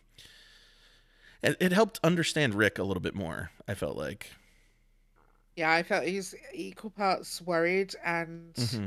caregiving and also embarrassed by. Yeah, there was like an element of shame there. Yeah. Yeah. So Um, 'cause but she yes, was quite open. She's, she you know, was. obviously didn't have much of a filter. No, in comparison to how the author wrote the other characters, I was like, finally, someone Yeah, that's just going to kind of give it to us, as it is. exactly. Um, Yeah. and so, yeah, so that brings us to this question that Klara has for Rick, which is basically like, I have to do this thing. I can't tell you about it. Don't know why. Klara never gives a reason other than, Yeah. I guess maybe it comes down to, like, again, maybe it's like beliefs and superstitions, but essentially, or maybe like you're not intelligent enough to understand. I don't know. Um, I think it's but superstition. it I think could that's be. all it is. It could Yeah. be. And really, so she asks Rick, "Will you help me get to this barn?" Um, and I don't know that they ever let us as readers into like why the barn is important, but that it's connected to the sun somehow, right? I know she believes that the sun goes to sleep there. That's what it is because it Yeah. goes down right by, like, basically right through Yeah. the barn. Yeah. Um, so they again, Rick is like, "Sure, I'll help you, and no, you don't have to tell me anything," which is fine, I guess. Yeah. But basically, gives Klara a piggyback ride. It sounded like all the way to like this location, um, Yeah. and again, it was just like another convenient avenue for the author to take of like, I don't have to explain any of this to you. You're Yeah. just going to accept it and move on. Yeah. Just work it out. It's Just, fine. it's Work it fine. out. Yeah. Yeah. I don't know, Claire. What did maybe you pick up from here? Like, what did you think about those scenes, or do you want to talk about a different scene? No, I think I kind of yeah, I think we've got to the crux of that scene is that Okay. everyone just kind of went along with Clara and but yeah, I think it's definitely superstition. I think it's definitely this whole kind of deity that she's created from the sun, and that she believes that if she tells anybody, then that will anger the sun, and then he won't actually help. Mm-hmm. Uh, don't like the fact that the sun is gendered. But there you go. That's just me. I guess I didn't pick Um, up on that.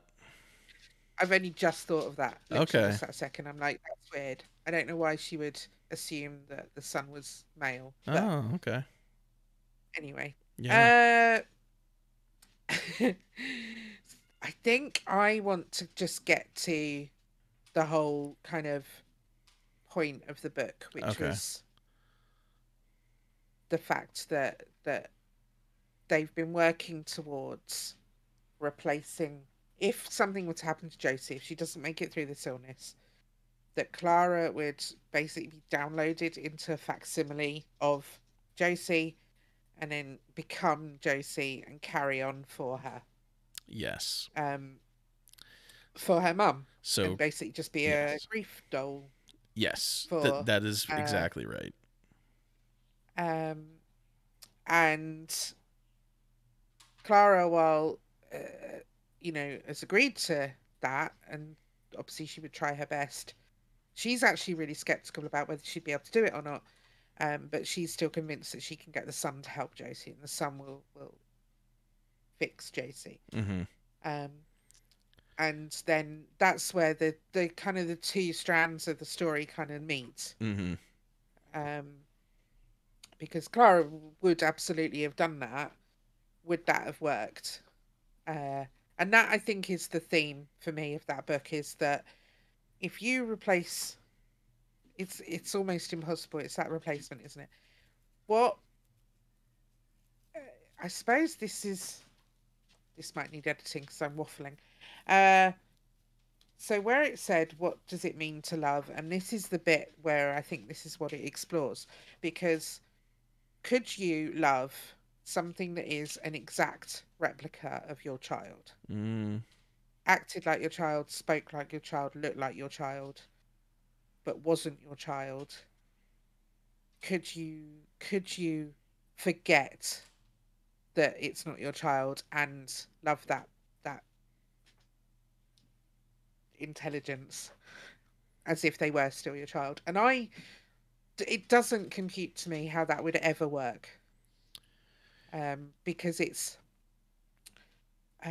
you know, that I think is the main question that the book kind of throws up. And then I think that's then the conversation around what makes us us. mm. And can you ever, even if you could copy it almost exactly,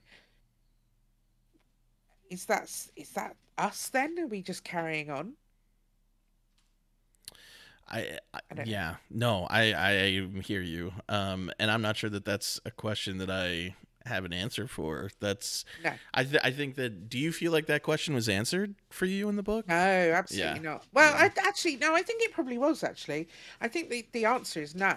Mm-hmm. I mean, they never get to the point where they have to try it True. because Josie. This is where that causation correlation thing comes in, because Klara makes a deal with the son. Mm-hmm. The son then Josie gets very very ill. They're not sure she's going to make it through.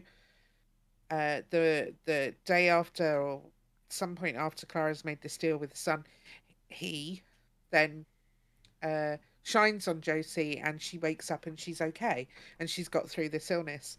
Uh, but and that's when Clara, obviously that's reinforced this thing with Clara, that the sun is a benevolent god and can fix people by shining at them. Mm-hmm. Um, so uh, so we never get to find out if it would have happened or not. And I think when we get to the real ending of the book, where Clara is basically in a junkyard because Right. she's served her purpose and then been thrown away like you would do a Hoover or a vacuum cleaner or a fridge. Mm-hmm. Uh, I think in a way that sort of answers the question, because if you Mm. were close to something, you wouldn't be able to just Just toss sell it. it or Yeah. throw it away or whatever. Yeah. So yeah, that Mm. sort of answers the question. But I think what makes us us, it's almost atheistic. Uh, the book in this kind of theology, because I think the author doesn't believe that it would work. No. Um, so then, do we have a soul? Can we recreate the essence of being human in an artificial intelligence? It's yeah, I think I I don't think there's anything that can overwrite the chemical reactions that go on in your brain when you have a child, or Mm-hmm. when you love somebody, when you love another person. I don't think you can generally have that same chemical reaction to loving an android. I'm not sure. Okay. So we should say that the photographer that we've been hinting at this entire podcast, is really the person that is responsible for, um, uh, attempting to, like Claire had mentioned, like downloading, recreating, Josie to be, Klara, essentially. Like, there would be no more Klara. It would be Josie, moving forward. And so the photographer and like the photographs that were taken were to attempt to, replicate Josie in every single facet, from a physical perspective. And so, this idea that Josie could be replaced, like Claire said, didn't never had to come to fruition. Um, Yeah. and the person, the photographer, still believes that it can be done. They even hint at, I believe they hint at the possibility that they attempted this with Sal, um, Josie's sister. Yes, I'd forgotten about that. Yes, they had. Yeah. Yeah. So And it it did wasn't a not very work. good version. Right. Yeah. It didn't, it wasn't successful. And so, but and the father was not on board with this plan of No. replacing Josie. So this was very much a the mother was kind of driven to attempt to replicate this should anything happen to Josie. And Klara finds out what the true purpose of all this is, and she does agree to help. If it comes down to that, but she really is hoping that she can make things better by destroying the pollution and making this deal with the sun. I thought what was Yeah. interesting is that they were successful in destroying the cause of the pollution, only to realize that there are multiple Yeah. machines, and But that why didn't that occur to the dad? Because the dad would have looked at that machine and gone, "Oh yeah, that's like a road laying machine or something." There'll be there's a loads of ton those. of those. Can't, you Again, can't destroy them all. again, yeah, something that will never get answered for us. Um, No, not but unless we, go and find whatever restaurant Ishiguro likes to whatever hang out cafe, in, and yeah, yeah, go and accost him in, I don't know, Nobu or something. maybe Say, there will. hey, Maybe please he'll. explain this. Maybe he'll do a book signing in London, and you Maybe, can go ask. maybe I'll go and ask. Yeah, Excuse me, this thing about your book I really didn't like. Can you explain why you did this? yeah. I'm just curious. What made you choose to go in this direction? Um, Yeah, so it's interesting, like that. The question that the author kind of poses in the synopsis of the book is, what does it mean to love? And instead, I felt like the question should actually be, what what lengths would you go to maintain or to experience it? Because um, the mother does not want to let go, obviously. And so I yeah, feel like there's a sense of like she wants to continue this, and although there are major ethical implications abound in this decision to potentially create a Josie 2.0, it mm, it kind of speaks to not wanting to let love go. Um, and I felt like Klara, in this entire book, her purpose was to help those around Josie process with, I guess, what was happening to her, but mm, also to be loved by Josie. And yes, that kind of that kind of brings us to, I suppose, after the point where Josie recovers, and gets better, and time passes. I believe, I'm not sure how many years, yeah, but essentially, it's described in the book as Klara being placed in the utility closet and living in the utility closet until Josie leaves for yeah. college. Um, Yeah, it's I think the and that impression I depressed got me. is that it was yeah, I think it was a little bit depressing. I think the impression I got was that it was a gradual Oh, you growing did? apart Okay. of, so I think that she initially went and spent some time in the utility cupboard to be out of the way, not to Yes. be, in the Yeah. way of Josie and her friends and things that where people were coming to stay and stuff like that. And and then I think gradually it kind of got more and more that she was in there more and more.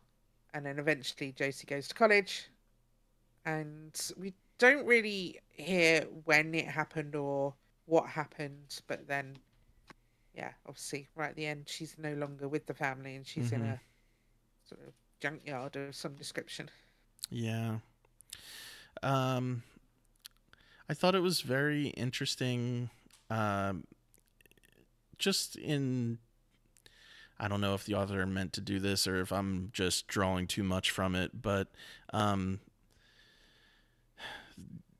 the access to the sun in the utility closet was, we would call them here in the States like a storm window or a recess window. Right, yeah, Like, it's basically like, picture maybe 2 feet by 1 foot, like window that she would have access to the sun and yeah. that she could look out of in the utility closet. And that was just, I don't know. It just that I was sad. I was just sad Mm, for someone that um, started off in a department store, clamoring, so excited to be in the showcase window to be able to get access to the sun, and she, she and got to look out and learn things about what's going on around her, and she really liked watching the people go past, and she exactly. talks about her memories of these two people meeting and hugging in the street and that kind of stuff. And yeah, she was. It was really sad. It was a really sad ending. It Yeah, for was, Klara. Yeah, yeah, for Klara it was. I think for the rest of the characters, it was probably what we would describe as like, probably like a happy ending ish, yeah. in that all the characters kind of continued their lives, and Rick did end up going off to uni, right? No, he doesn't go to university. He does continue making his drones and Oh, that stuff, but right. he doesn't That's actually go right. to The university. But birds. they completely grow Yes. apart. Yes. They're not together anymore at the end of Yeah, the they're book, and that's yeah. quite realistic. I think that's quite a Very, realistic end. Yeah, very realistic, yeah. yeah, Um and yeah, so I was fine with the ending. I was just like, oh man, this it's a bummer hmm for sure. yeah. It was a bit of a bummer, and Clara herself doesn't really mind. No, I think that She's also just adds to like the sadness for me. absolutely. She's just like, okay, Yeah. this is how I live now, Yeah. and it's just accepts it. But I guess that's the benefit of being a robot. I don't know. Maybe. Maybe.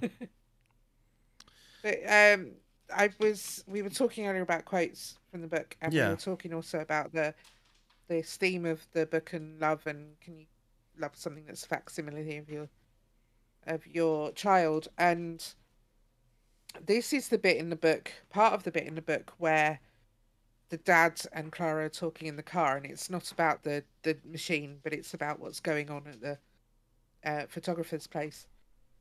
And he hates the photographers, Capaldi, Mr. Mhm. Capaldi. And he says, I think I hate Capaldi because deep down I suspect he may be right. But what he claims is true, that science has now proved beyond doubt there's nothing so unique about my daughter, nothing that Mm. our modern tools can't excavate, copy, transfer, that people have been living with one another all this time, centuries, loving and hating each other, and all on a mistaken premise, a kind of superstition we kept going while we didn't know better. That's how Capaldi sees it, and there's a part of me that fears he's right. Chrissy, on the other hand, isn't like me. That's the mother. She may not know it yet, but she'll never let herself be persuaded. If the moment ever comes, never mind how well you play your part, Clara, never mind how much she wishes it to work, Chrissy just won't be able to accept it. And I think that's exactly how I feel about that. Mhm. I don't think that it doesn't matter how good a copy it is, you would always know, and you would never be able to accept that that is now your child. It's a facsimile, it's not actually your child. And I think that relationship would never work. I agree. But yeah, anyway. So that was the quote I I wanted to I talk about in the I book. love that quote. Yeah. I'm glad that you chose that one. And Yeah. I completely agree with you. It would take someone stuck in grief and unwilling to accept the truth, I suppose, Yeah. um, for for someone to like be able to believe and continue to live without that affecting them. Yeah, absolutely. So yeah, I'm glad. I'm glad that it didn't end up going that route. Um, for Josie's sake and for the family's sake, I was happy, and Yeah. even to some extent, Clara. I mean, I wanted her to have her individualism, right? I mean, yes, they like semi asked for her consent, but like she's programmed to, you I know, know. How can somebody that do has to that. say yes ever Yeah, consent? exactly. Doesn't, Absolutely. yeah, that doesn't work that way. And that's where I felt like it was incredibly like exploitative and Mm. um yeah, major ethical red flags with that, but very interesting story that I never expected to read. So, Yeah, no, I agree with that. Yeah, definitely was not the story I was expecting. yeah. Um so with that, I suppose we should welcome back our spoiler our spoiler-free audience. If Yes, you are ready to move on, I suppose we should rate Clara yes, and we the should Sun, rate it. and then we should talk about our next books. Yeah. So the rating, have we got the rating system? Can you remember Um, like what it's the actual it's tabbed in my Discord, so I need to locate it. Yeah, we should look for that.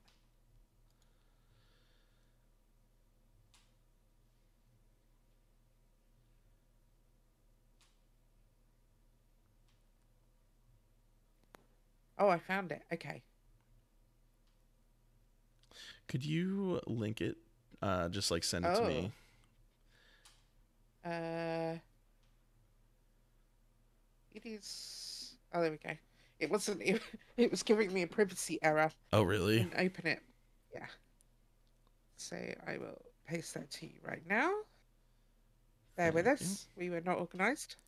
Yeah, I can edit this part out. There you go. Yeah. Okay.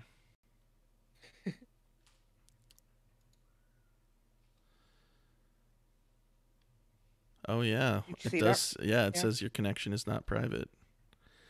Uh Yeah, it's because it's an HTTPS link. oh.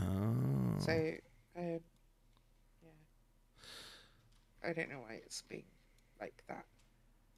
What I might do is just take the ratings and paste them into something else, That's a and then we great can idea. think about that next time. Ooh, there we go.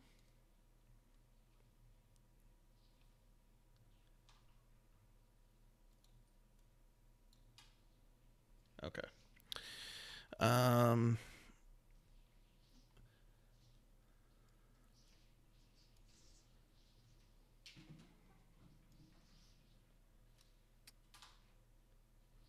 Have you got it?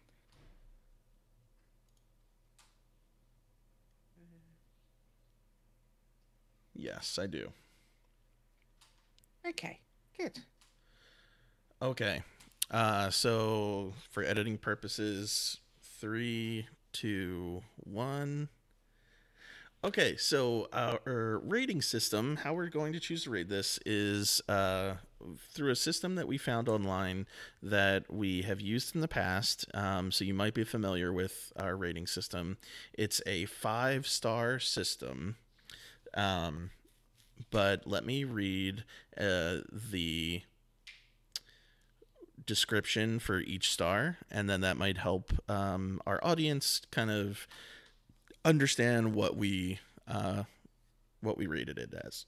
So we Yeah. have 1 star, which is a complete waste of time, problematic in terms of writing styles, inaccuracies, or written without any strong base. You disliked the book so much that you didn't really want to finish it. Um, 2 stars would be fine, but not happy with it. You found it to be more irritating than rewarding. You thought it was problematic and over complicated, but you read it just for the sake of reading, but got nothing out of it. 3 stars is kind of where like recommendation would begin. So 3 stars or higher, you would recommend this book. 2 stars or lower, you would not. 3 stars would be satisfactory, not too bad, average but satisfying read. It was a little rewarding, but not too much. Wasn't a total waste of time. And then 4 stars, you loved it. It was a really good book. There were like minor improvements, but it was okay. You liked the writing style. You could read this again and would definitely recommend this book. And then 5 stars is impactful. So this kind of means that you found the book to be pretty flawless and a fantastic read, and that it made a major impact on maybe a point of view that you had about something, and that you would strongly recommend this book, and that you look forward to other works by this author. So, Claire, how would you like to be the first one to rate a Oh, book on our podcast? why not? Okay. I'm struggling to rate this book because um I'm not entirely sure that it's as low as a 3, which is Mm-hmm. satisfactory, not too bad. Mm-hmm. But I also don't think it's as high as a 4 because I didn't love reading it. Um, it's a good book. It needs, I don't know what it needs actually. I don't think I would presume to say it needs something, but um, what I will say is that it was slow for 2/3 of the book, and then the last bit of the book was too rushed. Mm-hmm. I So, agree with that. yeah, I'm not a huge fan of the book. So I think what I might do is I would recommend it to other people to read because I think it's an interesting read and I think it makes you think about some things. And I'd like to see other people's kind of ideas of how they felt about the book. But I think a 3.5 is probably where I'm at. Mm-hmm. Um, I yeah, I agree with just about everything that you said, Claire. I also feel like this is a book that I would recommend to someone, although it's not like a blanket recommendation to anyone. Like I would probably need to know that person's style, like reading habits, maybe, and like other books that they liked, to be like, oh, I could see you really enjoying this book. Things that I liked about it. I think, unlike you, I actually did enjoy the writing style because I liked kind of trying to figure it out in my head as I was reading, especially as someone that was only getting information from Klara's point of view.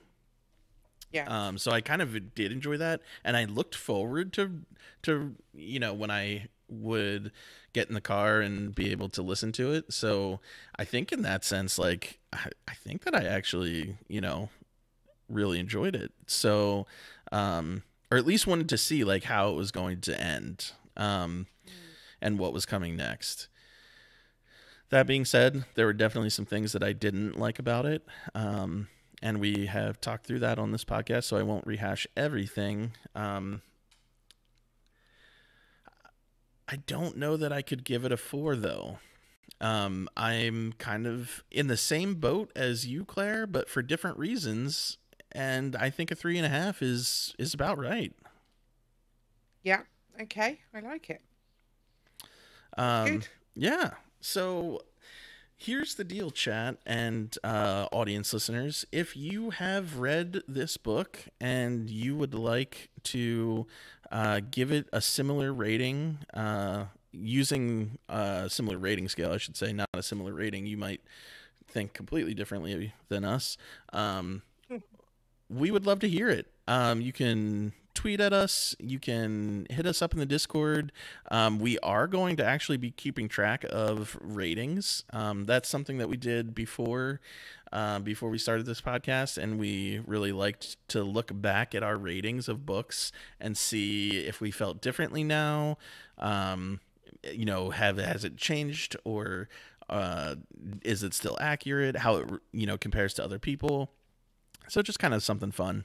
Um, but hey, Claire, we did it. That's our first official podcast with a rating.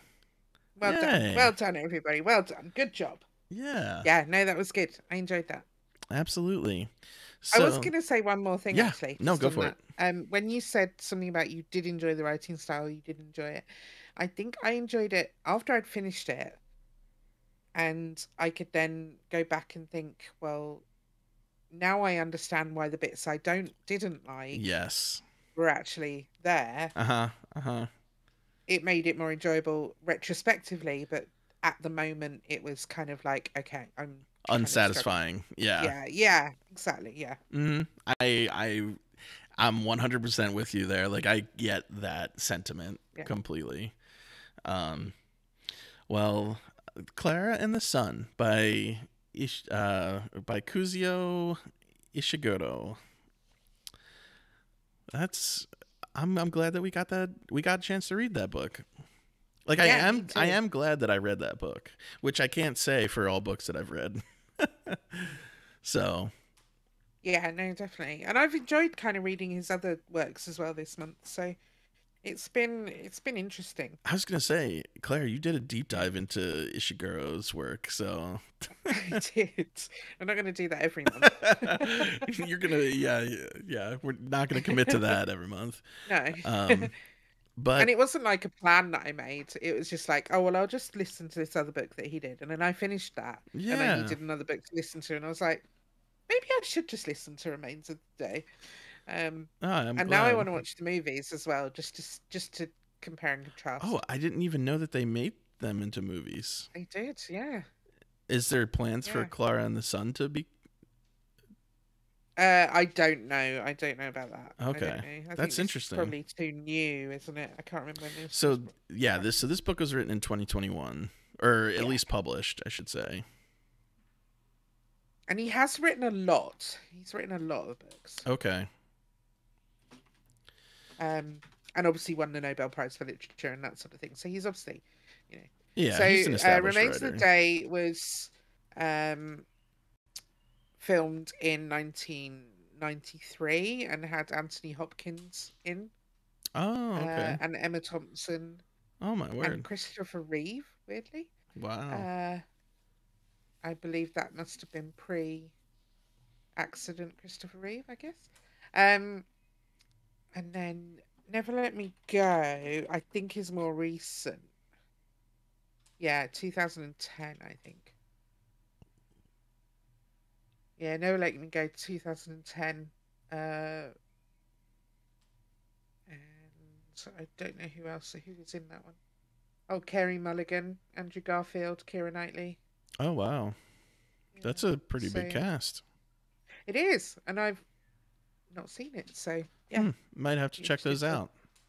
Now I've read the book. I mean, I've seen the film on like Apple Movies because Okay. I buy quite a lot of films through my Sure. Apple TV, and I've seen it in there, and I kind of didn't really fancy it, but now I've read the book, I want to watch it more. Okay. That's very cool. Those are things that I didn't know.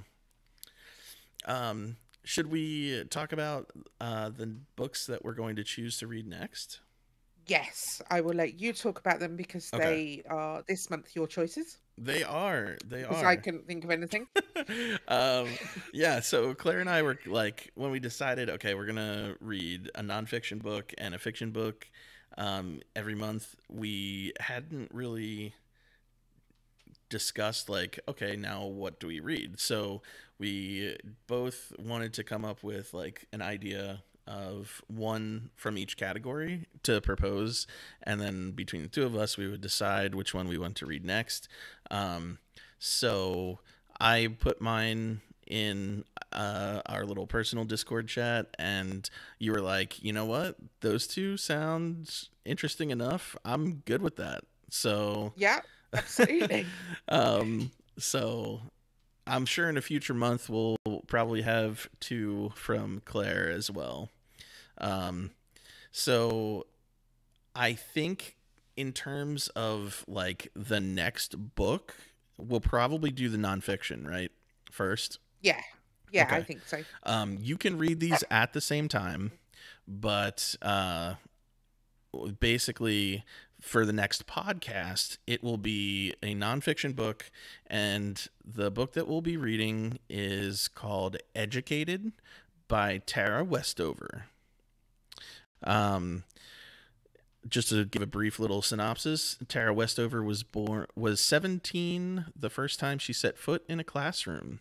She was born to survivalists in the mountains of Idaho, where she prepared for the end of the world by stockpiling home-canned peaches and sleeping with her head for the hills bag.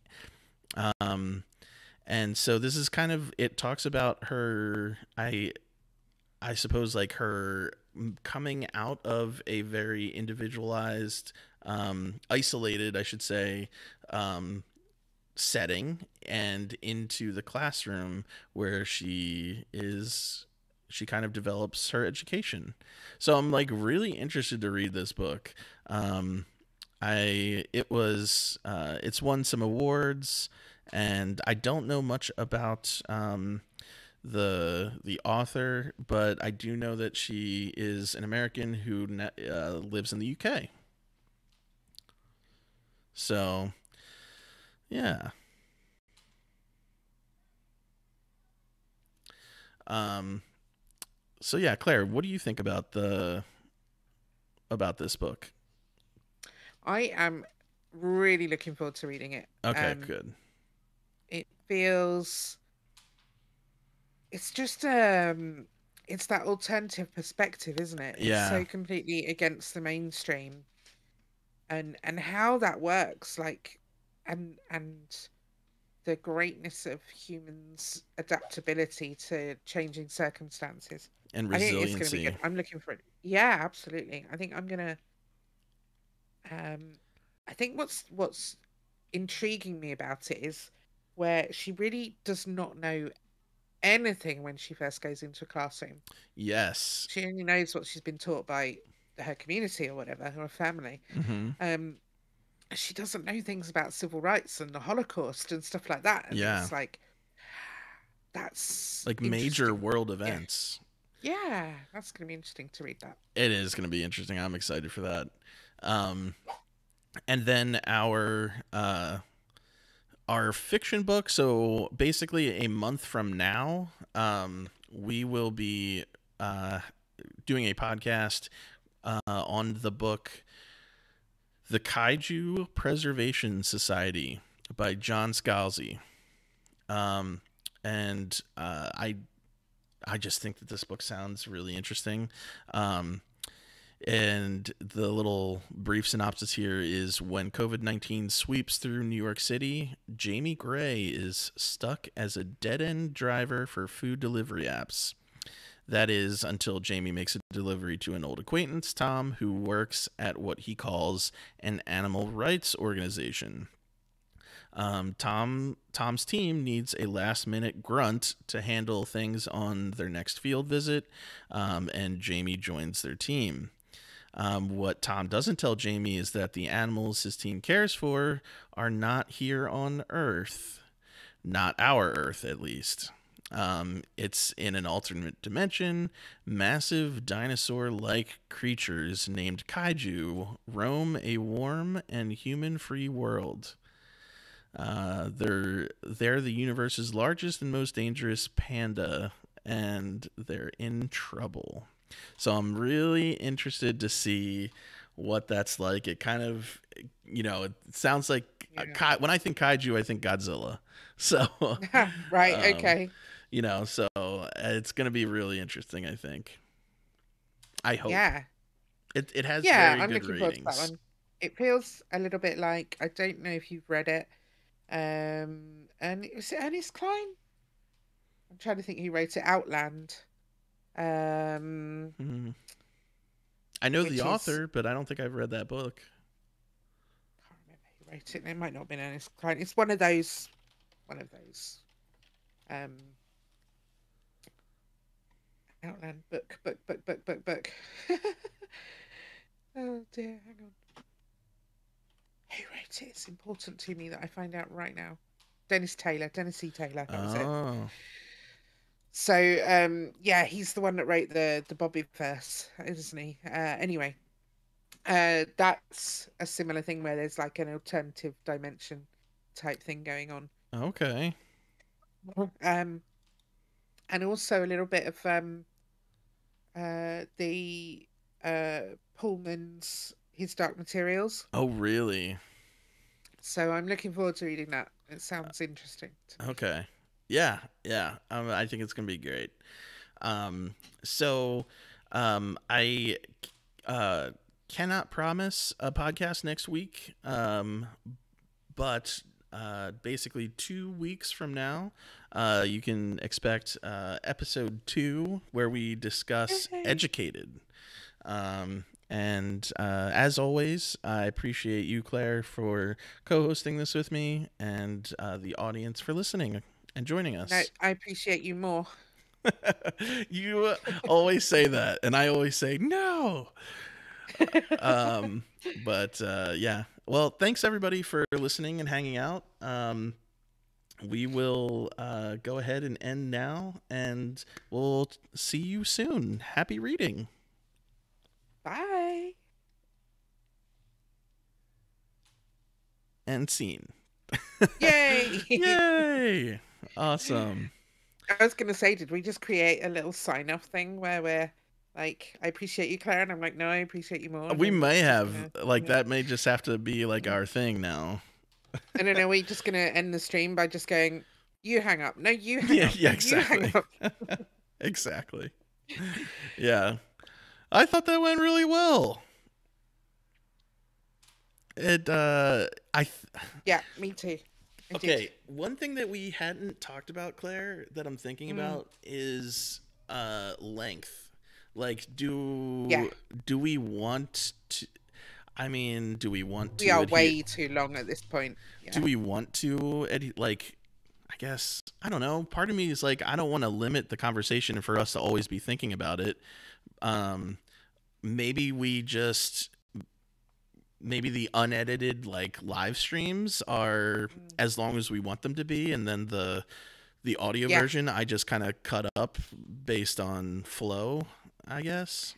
Yeah, I think we can do that. Definitely. I think, yeah, the stream absolutely fine. I think we can just chat away and do whatever. It kind of adds a little bit of work for you, I guess, to I kind of mean, try and get that down, cut that down to like an hour and 20 or something like I was that. just gonna say, like, what if we on like the back end we just know that we'll shoot for like no longer than 90 minutes for a podcast, and then if it happens to be shorter, it is. If it, up until that point, I guess, I don't know. I can listen. So personally, I can listen to long podcasts, but I know like people are not as into that. So I know an I hour. listened to a podcast once that was, I think there were about 6 episodes, and every episode was about 3 hours long, Yeah. and it was discussing Pride and Prejudice, the original TV series. Oh my word, that's And I hilarious. loved every second of it. It was That's so good.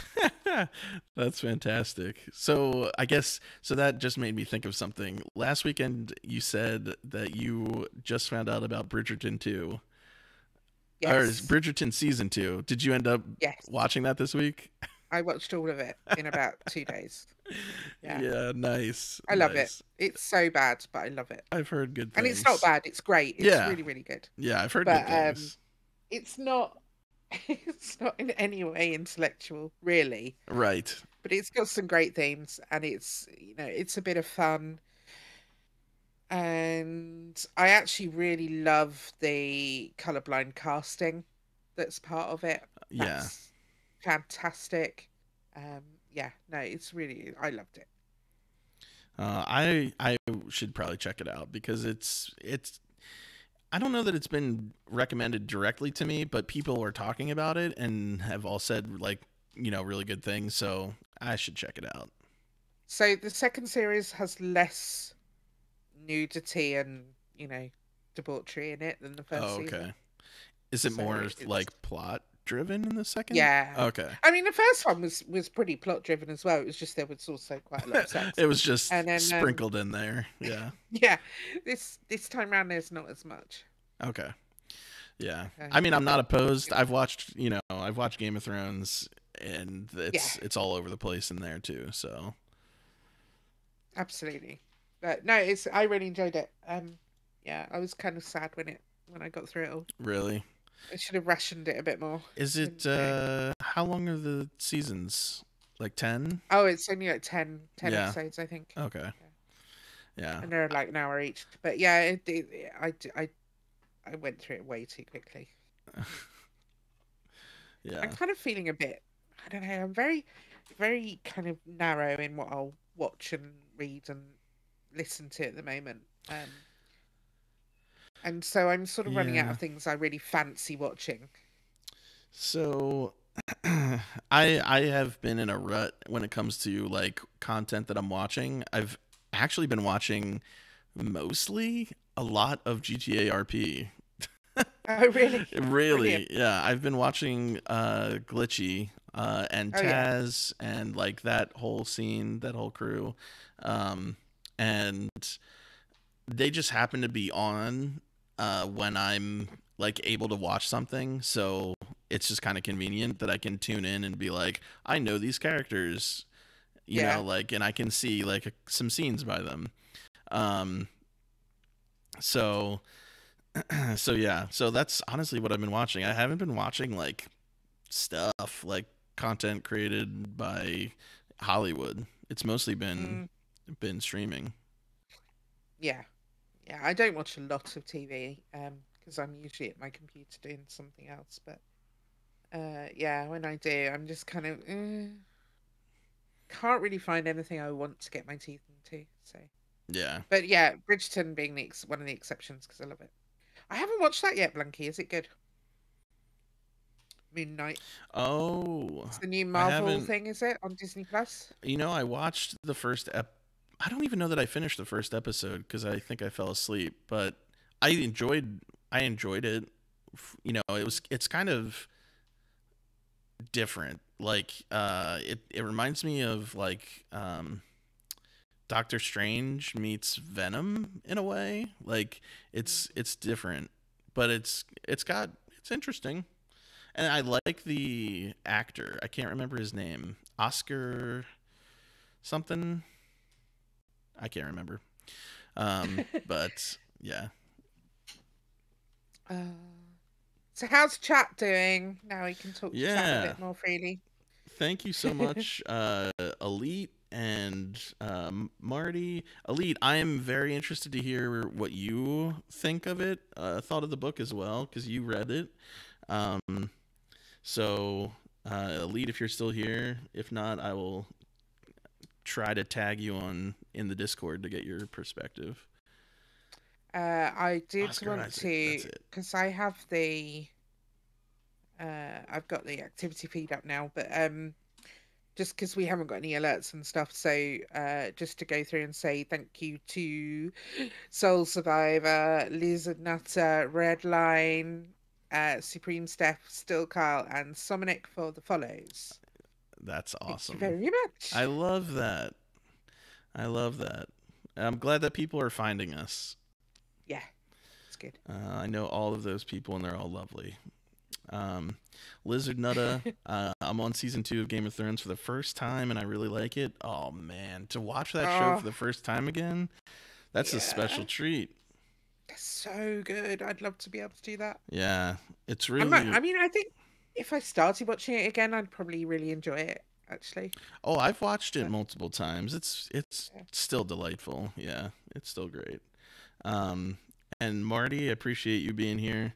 Um, however, I don't do reading whatsoever.